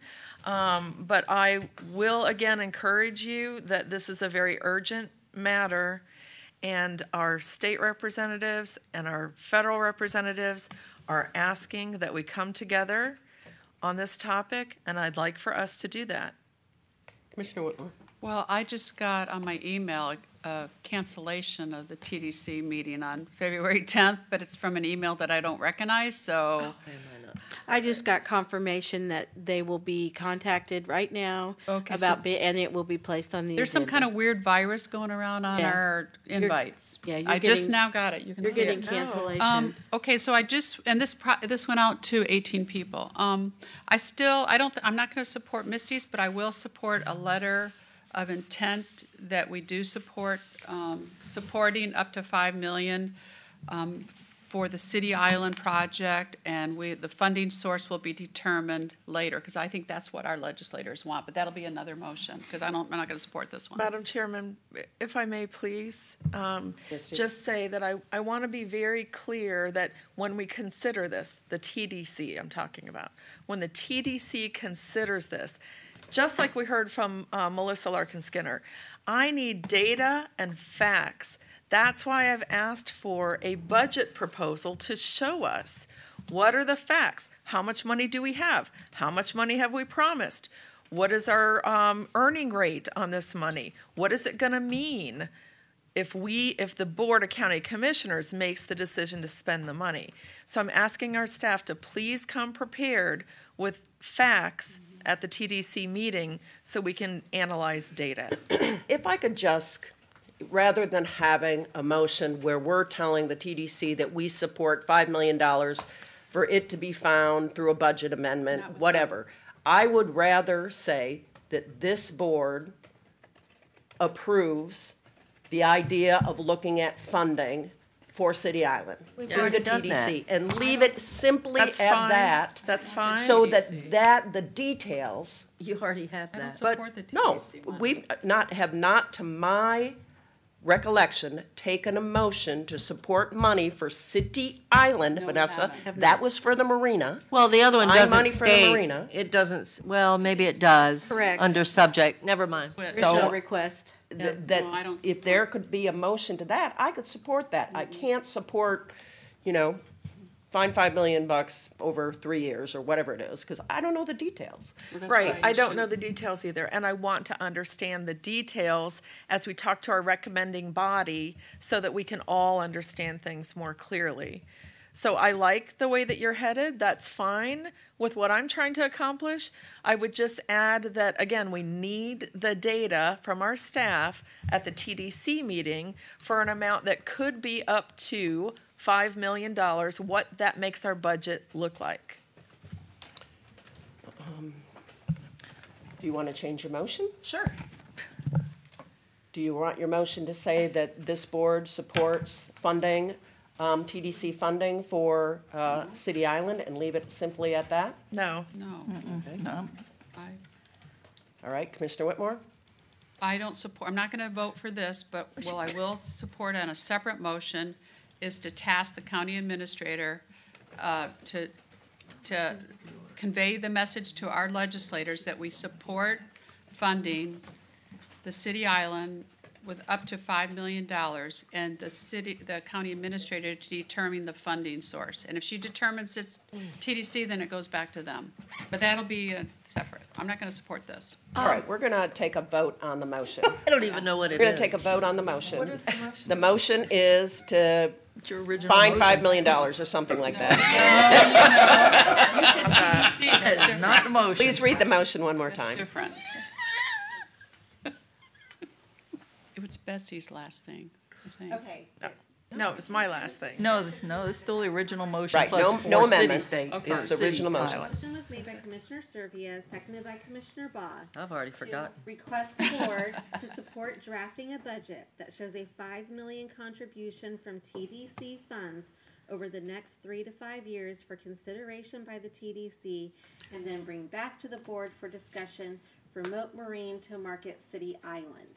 Yes. Clarify Okay. that it Thank was you. for City We have a Island. motion and we have a second. Is there anyone in the audience that wants to speak to this motion? Not, I'll Oh, come close on up. public comment. All those in favor of the motion signify by saying aye. Aye. 3 to 4. All those opposed, raise your hands. Okay. All righty. Okay, I'd like to make a Commissioner motion. Whitmore? If we could, Oh, Give her a chance. Sure. thank you. Go ahead. I'd like to make a motion that we send a letter to our legislators that Manatee County does support contributing up to $5 million for City Island marketing,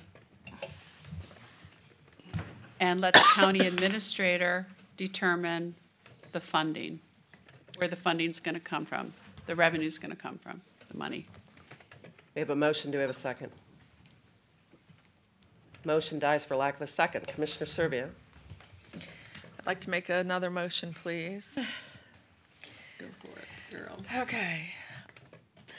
When you lose, keep trying. That's how you get it, though. Yeah. I would like my motion to read like this.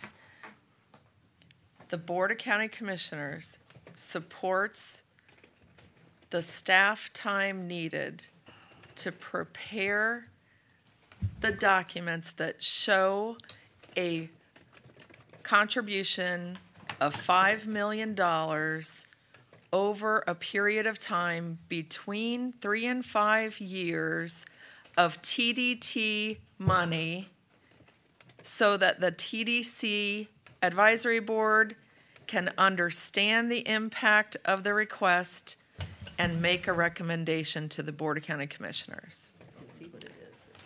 I'll second that for discussion. Commissioner Baugh? Oh, I forgot. The only thing that I'm seeing here and listening to everyone and looking at expressions and all this is that I think the problem with the TDC, Misty, is that we have 3 or 4 commissioners that really want to look into moving forward with TDC funds for the convention center, and I forget what else it was that Elliot wanted to bond. Premier, right. And so I think that seems to be the issue at hand, that I'm seeing the reason the commissioners do not want to move forward with TDC funds. And come on, I've seen the looks. So I don't, I mean, I will second your motion. I already Did, okay. Yes, he did. Well, have good discussion. Again, Because I think that's the problem. Again, please understand that I'm not asking for this board to make any decisions now.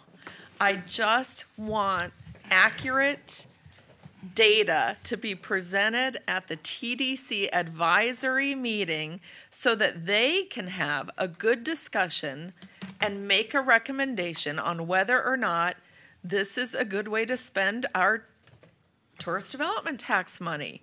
Maybe they'll say it is. Maybe they'll say it isn't. Maybe they have a different number. Maybe they have a different time frame. I don't know. But until the TDC can look at the facts and understand it, they can't make a good recommendation. Okay, Commissioner Johnson? Yeah, I can't, support it unless the way it is currently written, it indicates that they are going to come back and tell us that we're going to have to commit the $5 No, million. it doesn't say that. Yeah, well, Vicki, could you Yes, sir. read that back? That the Board of County Commissioners support staff time needed to prepare documents that show contribution of $5 million over a period of time between 3 to 5 years of TDT money, so the TDC can understand the impact of the request and make a recommendation to the BCC. And I'm going to respond as a seconder. The reason I seconded it is because we know this question is at hand. We need to know Vanessa's right. It'll take money away from something else. That's the way budgets work. Bingo. That's the way budgets work. We don't have unlimited funds. If we dedicate $5 million over 3 years, what is it going to affect? Right. That is the job of the TDC to look at those requests. We have a request. The way I look at it, the only thing she's asking for is for staff resources to consider this request. I don't have a problem with staff resources to consider the request. I think they got to do it. I think we got to know before it comes back. Now, am I missing something? That's what my head is As a matter thinking. of course, doesn't Elliot and his people routinely support the efforts of the TDC and Exactly. provide staff support? 100%. Yes, Yeah, we do. Exactly. Yes, I we mean, do. you're Kelly's right making a here. motion for something that should be done. Right Well, here. let me ask, And let matter me of ask the course. county administrator, since she's in charge of the staff. I think the thing that caused the start of this is because Elliot said he needed board direction. I don't necessarily agree with that opinion. I don't I've agree with been it at all. a great one for not agreeing with staff's opinions lately. But, you know, I'll just add another staff member. I'm I'll not back her sure up that on it. I've ever been asked for something to be put on the TDC agenda. I have to admit, lots of times, I don't know what's on the TDC agenda until after I read it, after Carol routed it around. Quite frankly, you know, Stuff on the agenda. I don't know everything that's on the agenda. Sherry, what do you think? I would only indicate again that we've been attempting to get them on the agenda with the information. Now, the only difference I hear here is that you'd like us to put together a financial scenario or set of scenarios taking into consideration current commitments, future commitments, and other concepts that we've discussed, and bring you back information on options, bring that to the TDC first, show them that. And that is certainly what we do, and if I'm seeing nods, that is what we will do. Do you think we need a motion? No. I don't need a motion. Right. I just think the motion is fraught with problems, how people interpret it. You know, my head's a little unclear. I will commit that we're going to Broad do motion? that. I will commit that it will be done, and I will make sure that you're informed of the status of that. Okay. Thank you. I withdraw the Clear? motion. That's exactly what withdraw I the wanted to second. achieve. Okay, now what happened Okay, just now? let's move on, because some of us have things that we have to go. We know that Oh, so we're done with it? Yeah, Okay. staff has been given direction by this board without a motion Again. that we Right. want to know what this issue is, what it means, what it'll cost, and what the options are. I mean, and Misty's the chair, and she'll make Right. sure that happens, And right? FYI, Madam Chair, the chair of the TDC can always add stuff to the agenda. That doesn't have to have board approval. When is the TDC meeting? It's February February 10th. 10th, but it said it was canceled, but that's wrong. It's not canceled, it's February 10th, Right. Commissioner. All right, anything else, Misty? No, thank you. Please don't. Vanessa? Misty, I appreciate you're working so hard on this, and you know what? I think you're doing a great job. You know, it should be that I was the chair of the TDC for 2 years, so I know how it's done. Carol, I just have a quick question, please. What is the bill number of the bill in DC that you were talking about? I just sent it to Vern. What's the number? I don't know. I'll look it up while you're talking. Well, that's all I wanted. You're That was talking about it. the animal, oh, this- I just Animal need to know the welfare. number of the bill in DC. I don't No, know. it's not on, it's, I don't know. somebody will get federal. that information to you. It's, Do you need it yeah, right I now? already said it on public. It's HR 2442, and I sent. 2442? I sent Galvano, Congressman Buchanan, and I copied the county to ask if he was going to agree to be a co-sponsor on this, and I gave him the bill because I hadn't heard from him yet. And his chief of staff already knows about it because he met with Humane Society after we talked. Okay, I have like a Okay, whole anything page. else? Carol, quickly, please. I have a whole page, I'm sorry, so you either do it now or at 1:30. Go quick. Okay. I've had a couple questions asked about the GT Braid dive pool and if that's coming back, and I can't remember. So Sherry, I didn't know what to say. I've had a couple people ask me, and I said, yes. I'm not sure, I can't remember. We're working on we can provide a response on that. We've been working that situation. Are we gonna We'll replace- provide you something in writing for Are we all gonna the board. replace or fix it? Pardon me? Are we gonna fix it eventually? Not at this particular time. That's not our recommendation. We have we can explain to you Okay. cost and reasons why. Okay. Next, Dale White, as you all know from the Herald Tribune, retired, and he went with no fanfare, didn't even tell anybody that he works with Harley that he was leaving. And I was wondering if we as a county could send him a letter thanking him for his years of sitting here for hours and hours and representing the Herald Tribune, if that's okay. You'd have to Make go a to the motion chair. to that effect. Second. All right, we have- You got it, girlfriend? We have a motion and a second. Anyone in the public care? Steve. Discussion. Me, Discussion, Carol. Commissioner Serbia? I said I made a motion to write a letter. Write thanking a him letter of thanking for his years here. the White for his years as a. Covering Manatee County. Manatee County. Yeah. I thank Commissioner you for Serbia? bringing that up, Carol, because I think acknowledging his service is so important. Would you consider a proclamation? Sure. Well, I'd also include that too. I have no problems. He probably will not come. Honestly, I don't think he'll come. He's worked there his whole career. I know.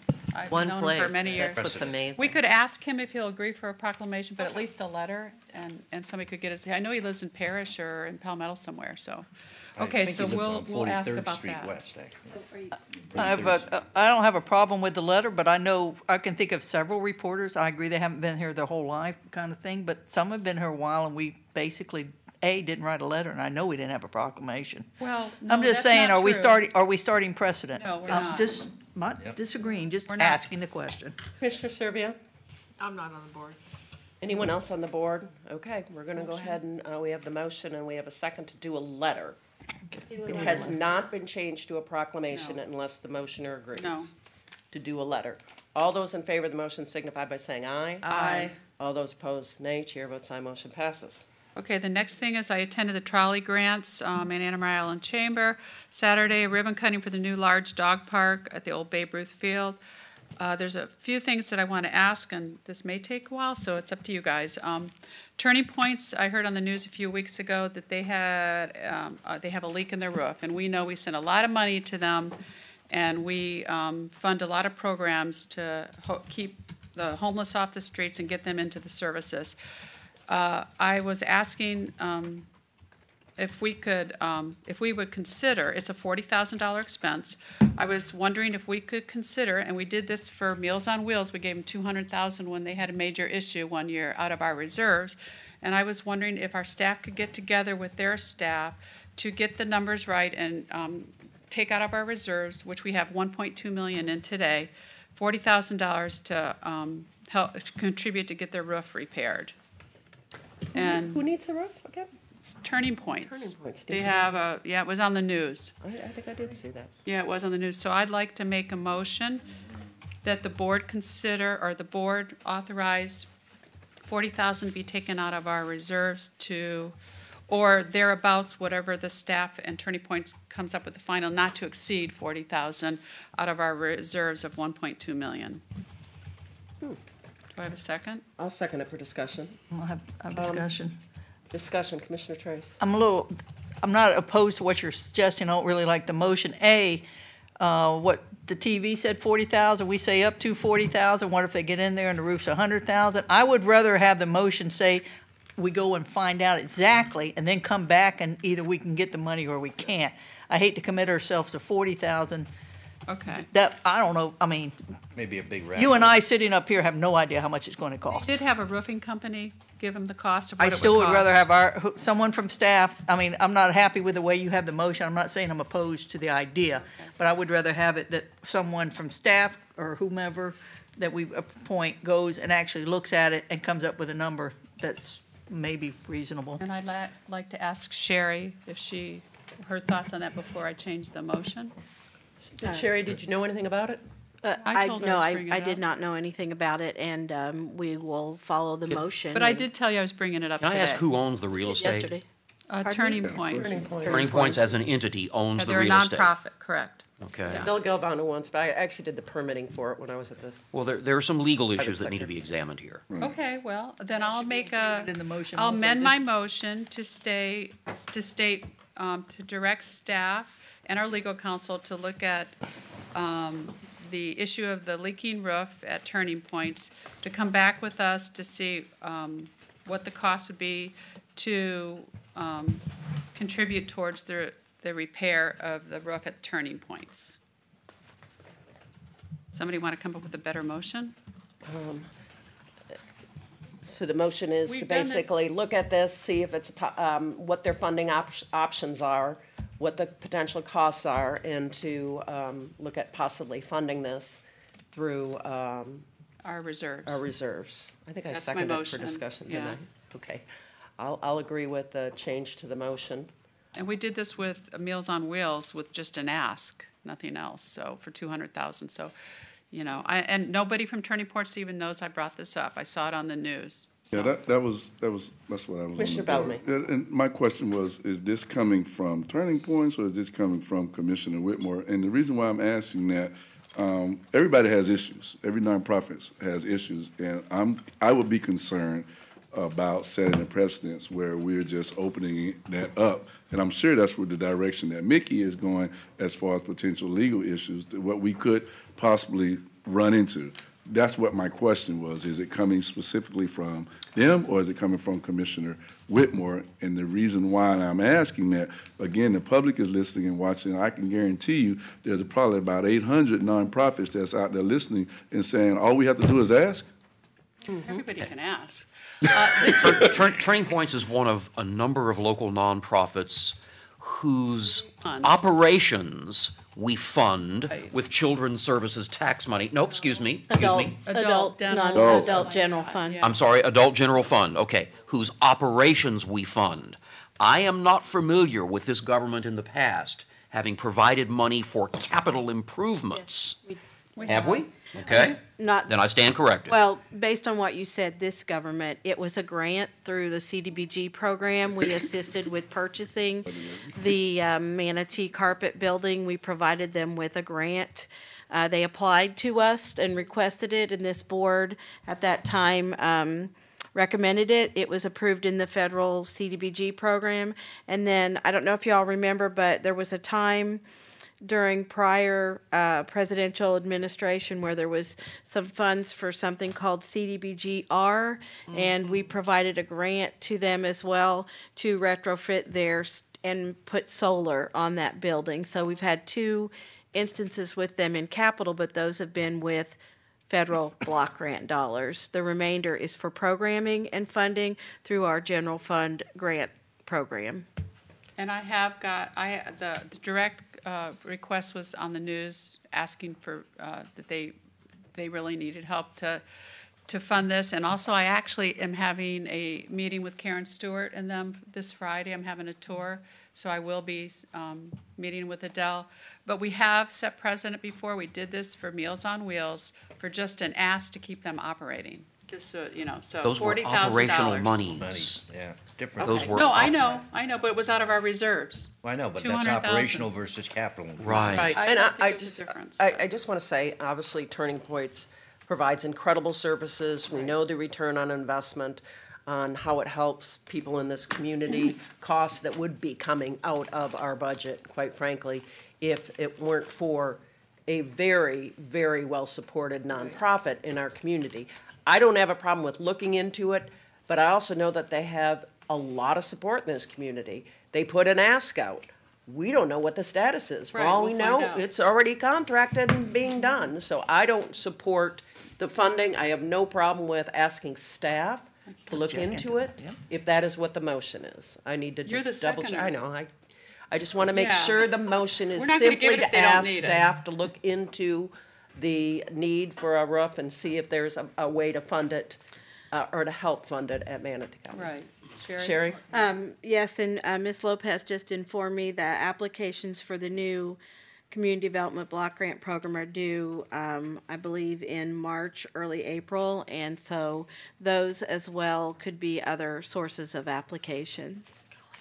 Okay, so we got a motion on the floor in a second. I would like Vicki to read the motion, please. Please, Vicki. Sorry, it's your day to read motions.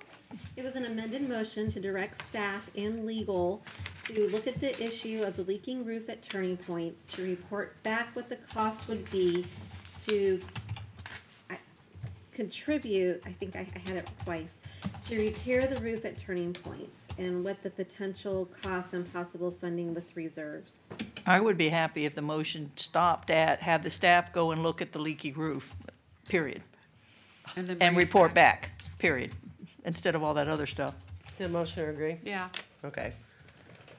ask staff to look at the leaking roof at Turning Points and bring a report back to the board for consideration. Has Turning Points contacted us about this? It was on the news a couple of weeks ago. I'm sorry, meeting say with that them again? Friday, No. and it was on the news, and they made a plea to the public that they have a leaky But they roof. haven't come to us. No, I told you that twice now. Well, I'm Okay.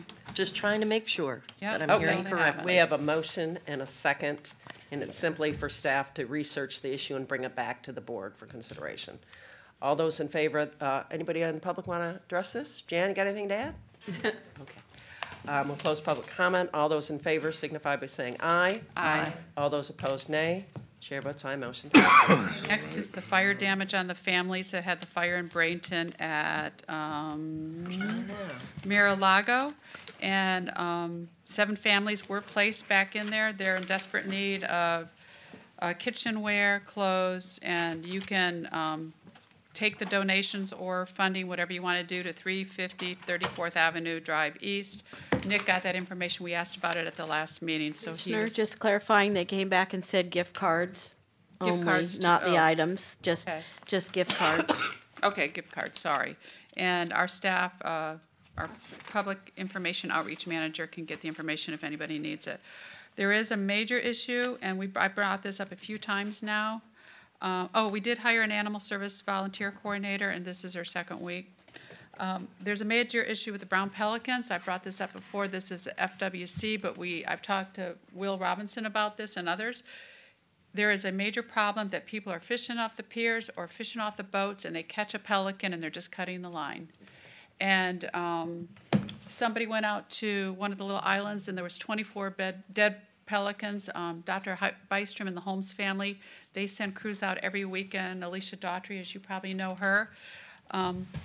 And your daughter actually called me when I was at lunch Saturday with my family that she found a pelican in the water when they were on the boat, all tied up in lines. And daughter your called daughter. you? And asked me what to do. And I told her to try to catch it because if you don't, it dies because it can't use its wings. It can't do anything. I would ask if it's okay if I work with Charlie, maybe come back to you in the future and our staff with FWC to work out something that we could do statewide for legislation about not cutting these lines. We're killing hundreds and hundreds of birds. I brought this up before. Because I've got Steve's deja vu about Yeah, this. this has been, and it's getting worse because people are just lazy. On the Skyway, they're putting 8 to 10 poles out, and then if a pelican catches it, they just cut the line. And I've been asked by many, many people to bring this up. So if it's all right, if I could just work with Charlie and our environmental department and then bring this up in the future, if that's okay with you, Sherry, and the commissioners? Okay. And then last thing is the acceptance of process service. Mickey was kind enough to look around about, when we get a subpoena, we all have to touch it. And one of the process servers said, One person. yeah, that's what I just said. yeah. Well, when I said we all, I meant we all have to. I know, okay, whatever. One of us has to. Anyway, yes, we know that. But anyway, this process server said, we're one of the few counties that ever do that, and it's really hard for them to track a county commissioner down. So Mickey was kind enough to do a poll, and he polled 7 counties. There's only 2 that the commissioners have to accept the subpoenas, and that's Sarasota and Manatee. All the others, the 7 others, the attorney's office accepts it. So this has been going on for many, many years. It's kind of inefficient, and these guys have to keep coming back. They call upstairs to see if the commissioner's around. Sometimes we got to wait.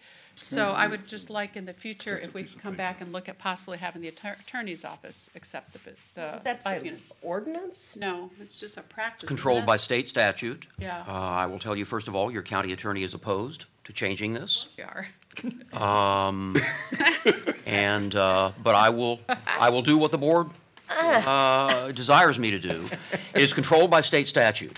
We give. Okay. We're talking I'm about gonna- people I'm that gonna are take- suing this government. I'm going to Put it on- take. let's make it an I am going agenda to take chair prerogative. It is late. I had no idea we were going to go this late in the lunch hour. Nor did I. You've blown my lunch at Kiwanis, which we were giving out our awards today, and I desperately wanted to be there. So I'm going to take board's prerogative. If you want to bring back a report, you can do so. I would like to see a report on this issue, but I am not going to discuss it now. We're not going to talk about it, we're not going to give direction, but I would love having you bring back a report on this issue. This is Is everyone Commissioner- okay with that? Madam Okay. Chair, this is Commissioner's comments. Thank you. I just moved This your is comment Commissioner's into comments. the attorney. We're not taking action today. I had no idea this was going to be brought up in Commissioner comments today. Okay, bring back a So report. I am Thank you. more than happy to educate the Here we board go as a again. whole on what the law is. Thank you. More than Make sure happy you give to. them the report that you gave me, Mickey, please. Thank you. We'll I've look I've forward already to that sent on the a report future to all agenda. 7 commissioners. Thank you. All 7 Forward to commissioners that have on a received the report. Future agenda to discuss that. Are we adjourned? Okay, anything else? No, that's it. Okay. Anything else for the good of the order? All right, we are adjourned. You gotta say bang that thing.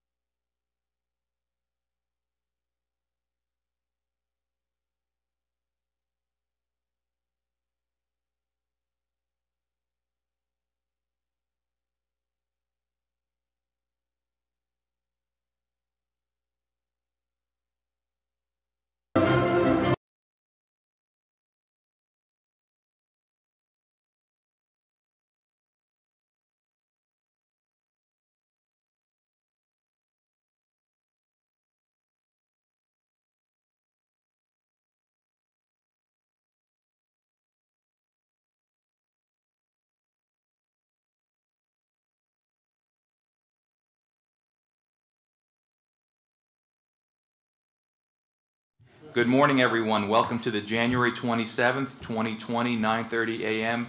joint meeting of the Charlotte County, Punta Gorda, and Sarasota Manatee Metropolitan Planning Organizations. We need to have a quorum, so Becky, will you do roll call?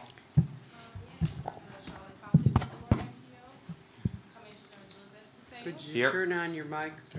Okay, just get closer, it's on. Just get closer. Yep, you're on. Commissioner Joseph Tiseo. Here. Commissioner Christopher Constance. Here. Commissioner Stephen R. Deutsch. Here. Commissioner Paul Andrews. Here. Vice Mayor Lynn Matthews. Here. We have a quorum. We have a quorum, Chair. Thank you. We're going to do roll call for the record. I would say we could do introductions of our board members, and that would provide the list of who's here, but we don't normally roll call other than confirmation of the quorum for the record. But I think if... Okay, well, we'll confirm we have a quorum because we have opening comments, item 3 on the agenda, so we'll do the welcome by the chairs and board member introductions at that point.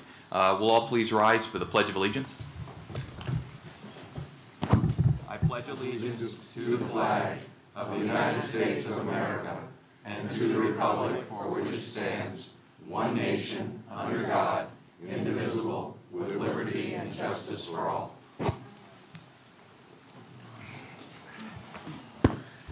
And before we get started, I just wanted to make a statement that the MPO boards will accept public comment on all items on this agenda.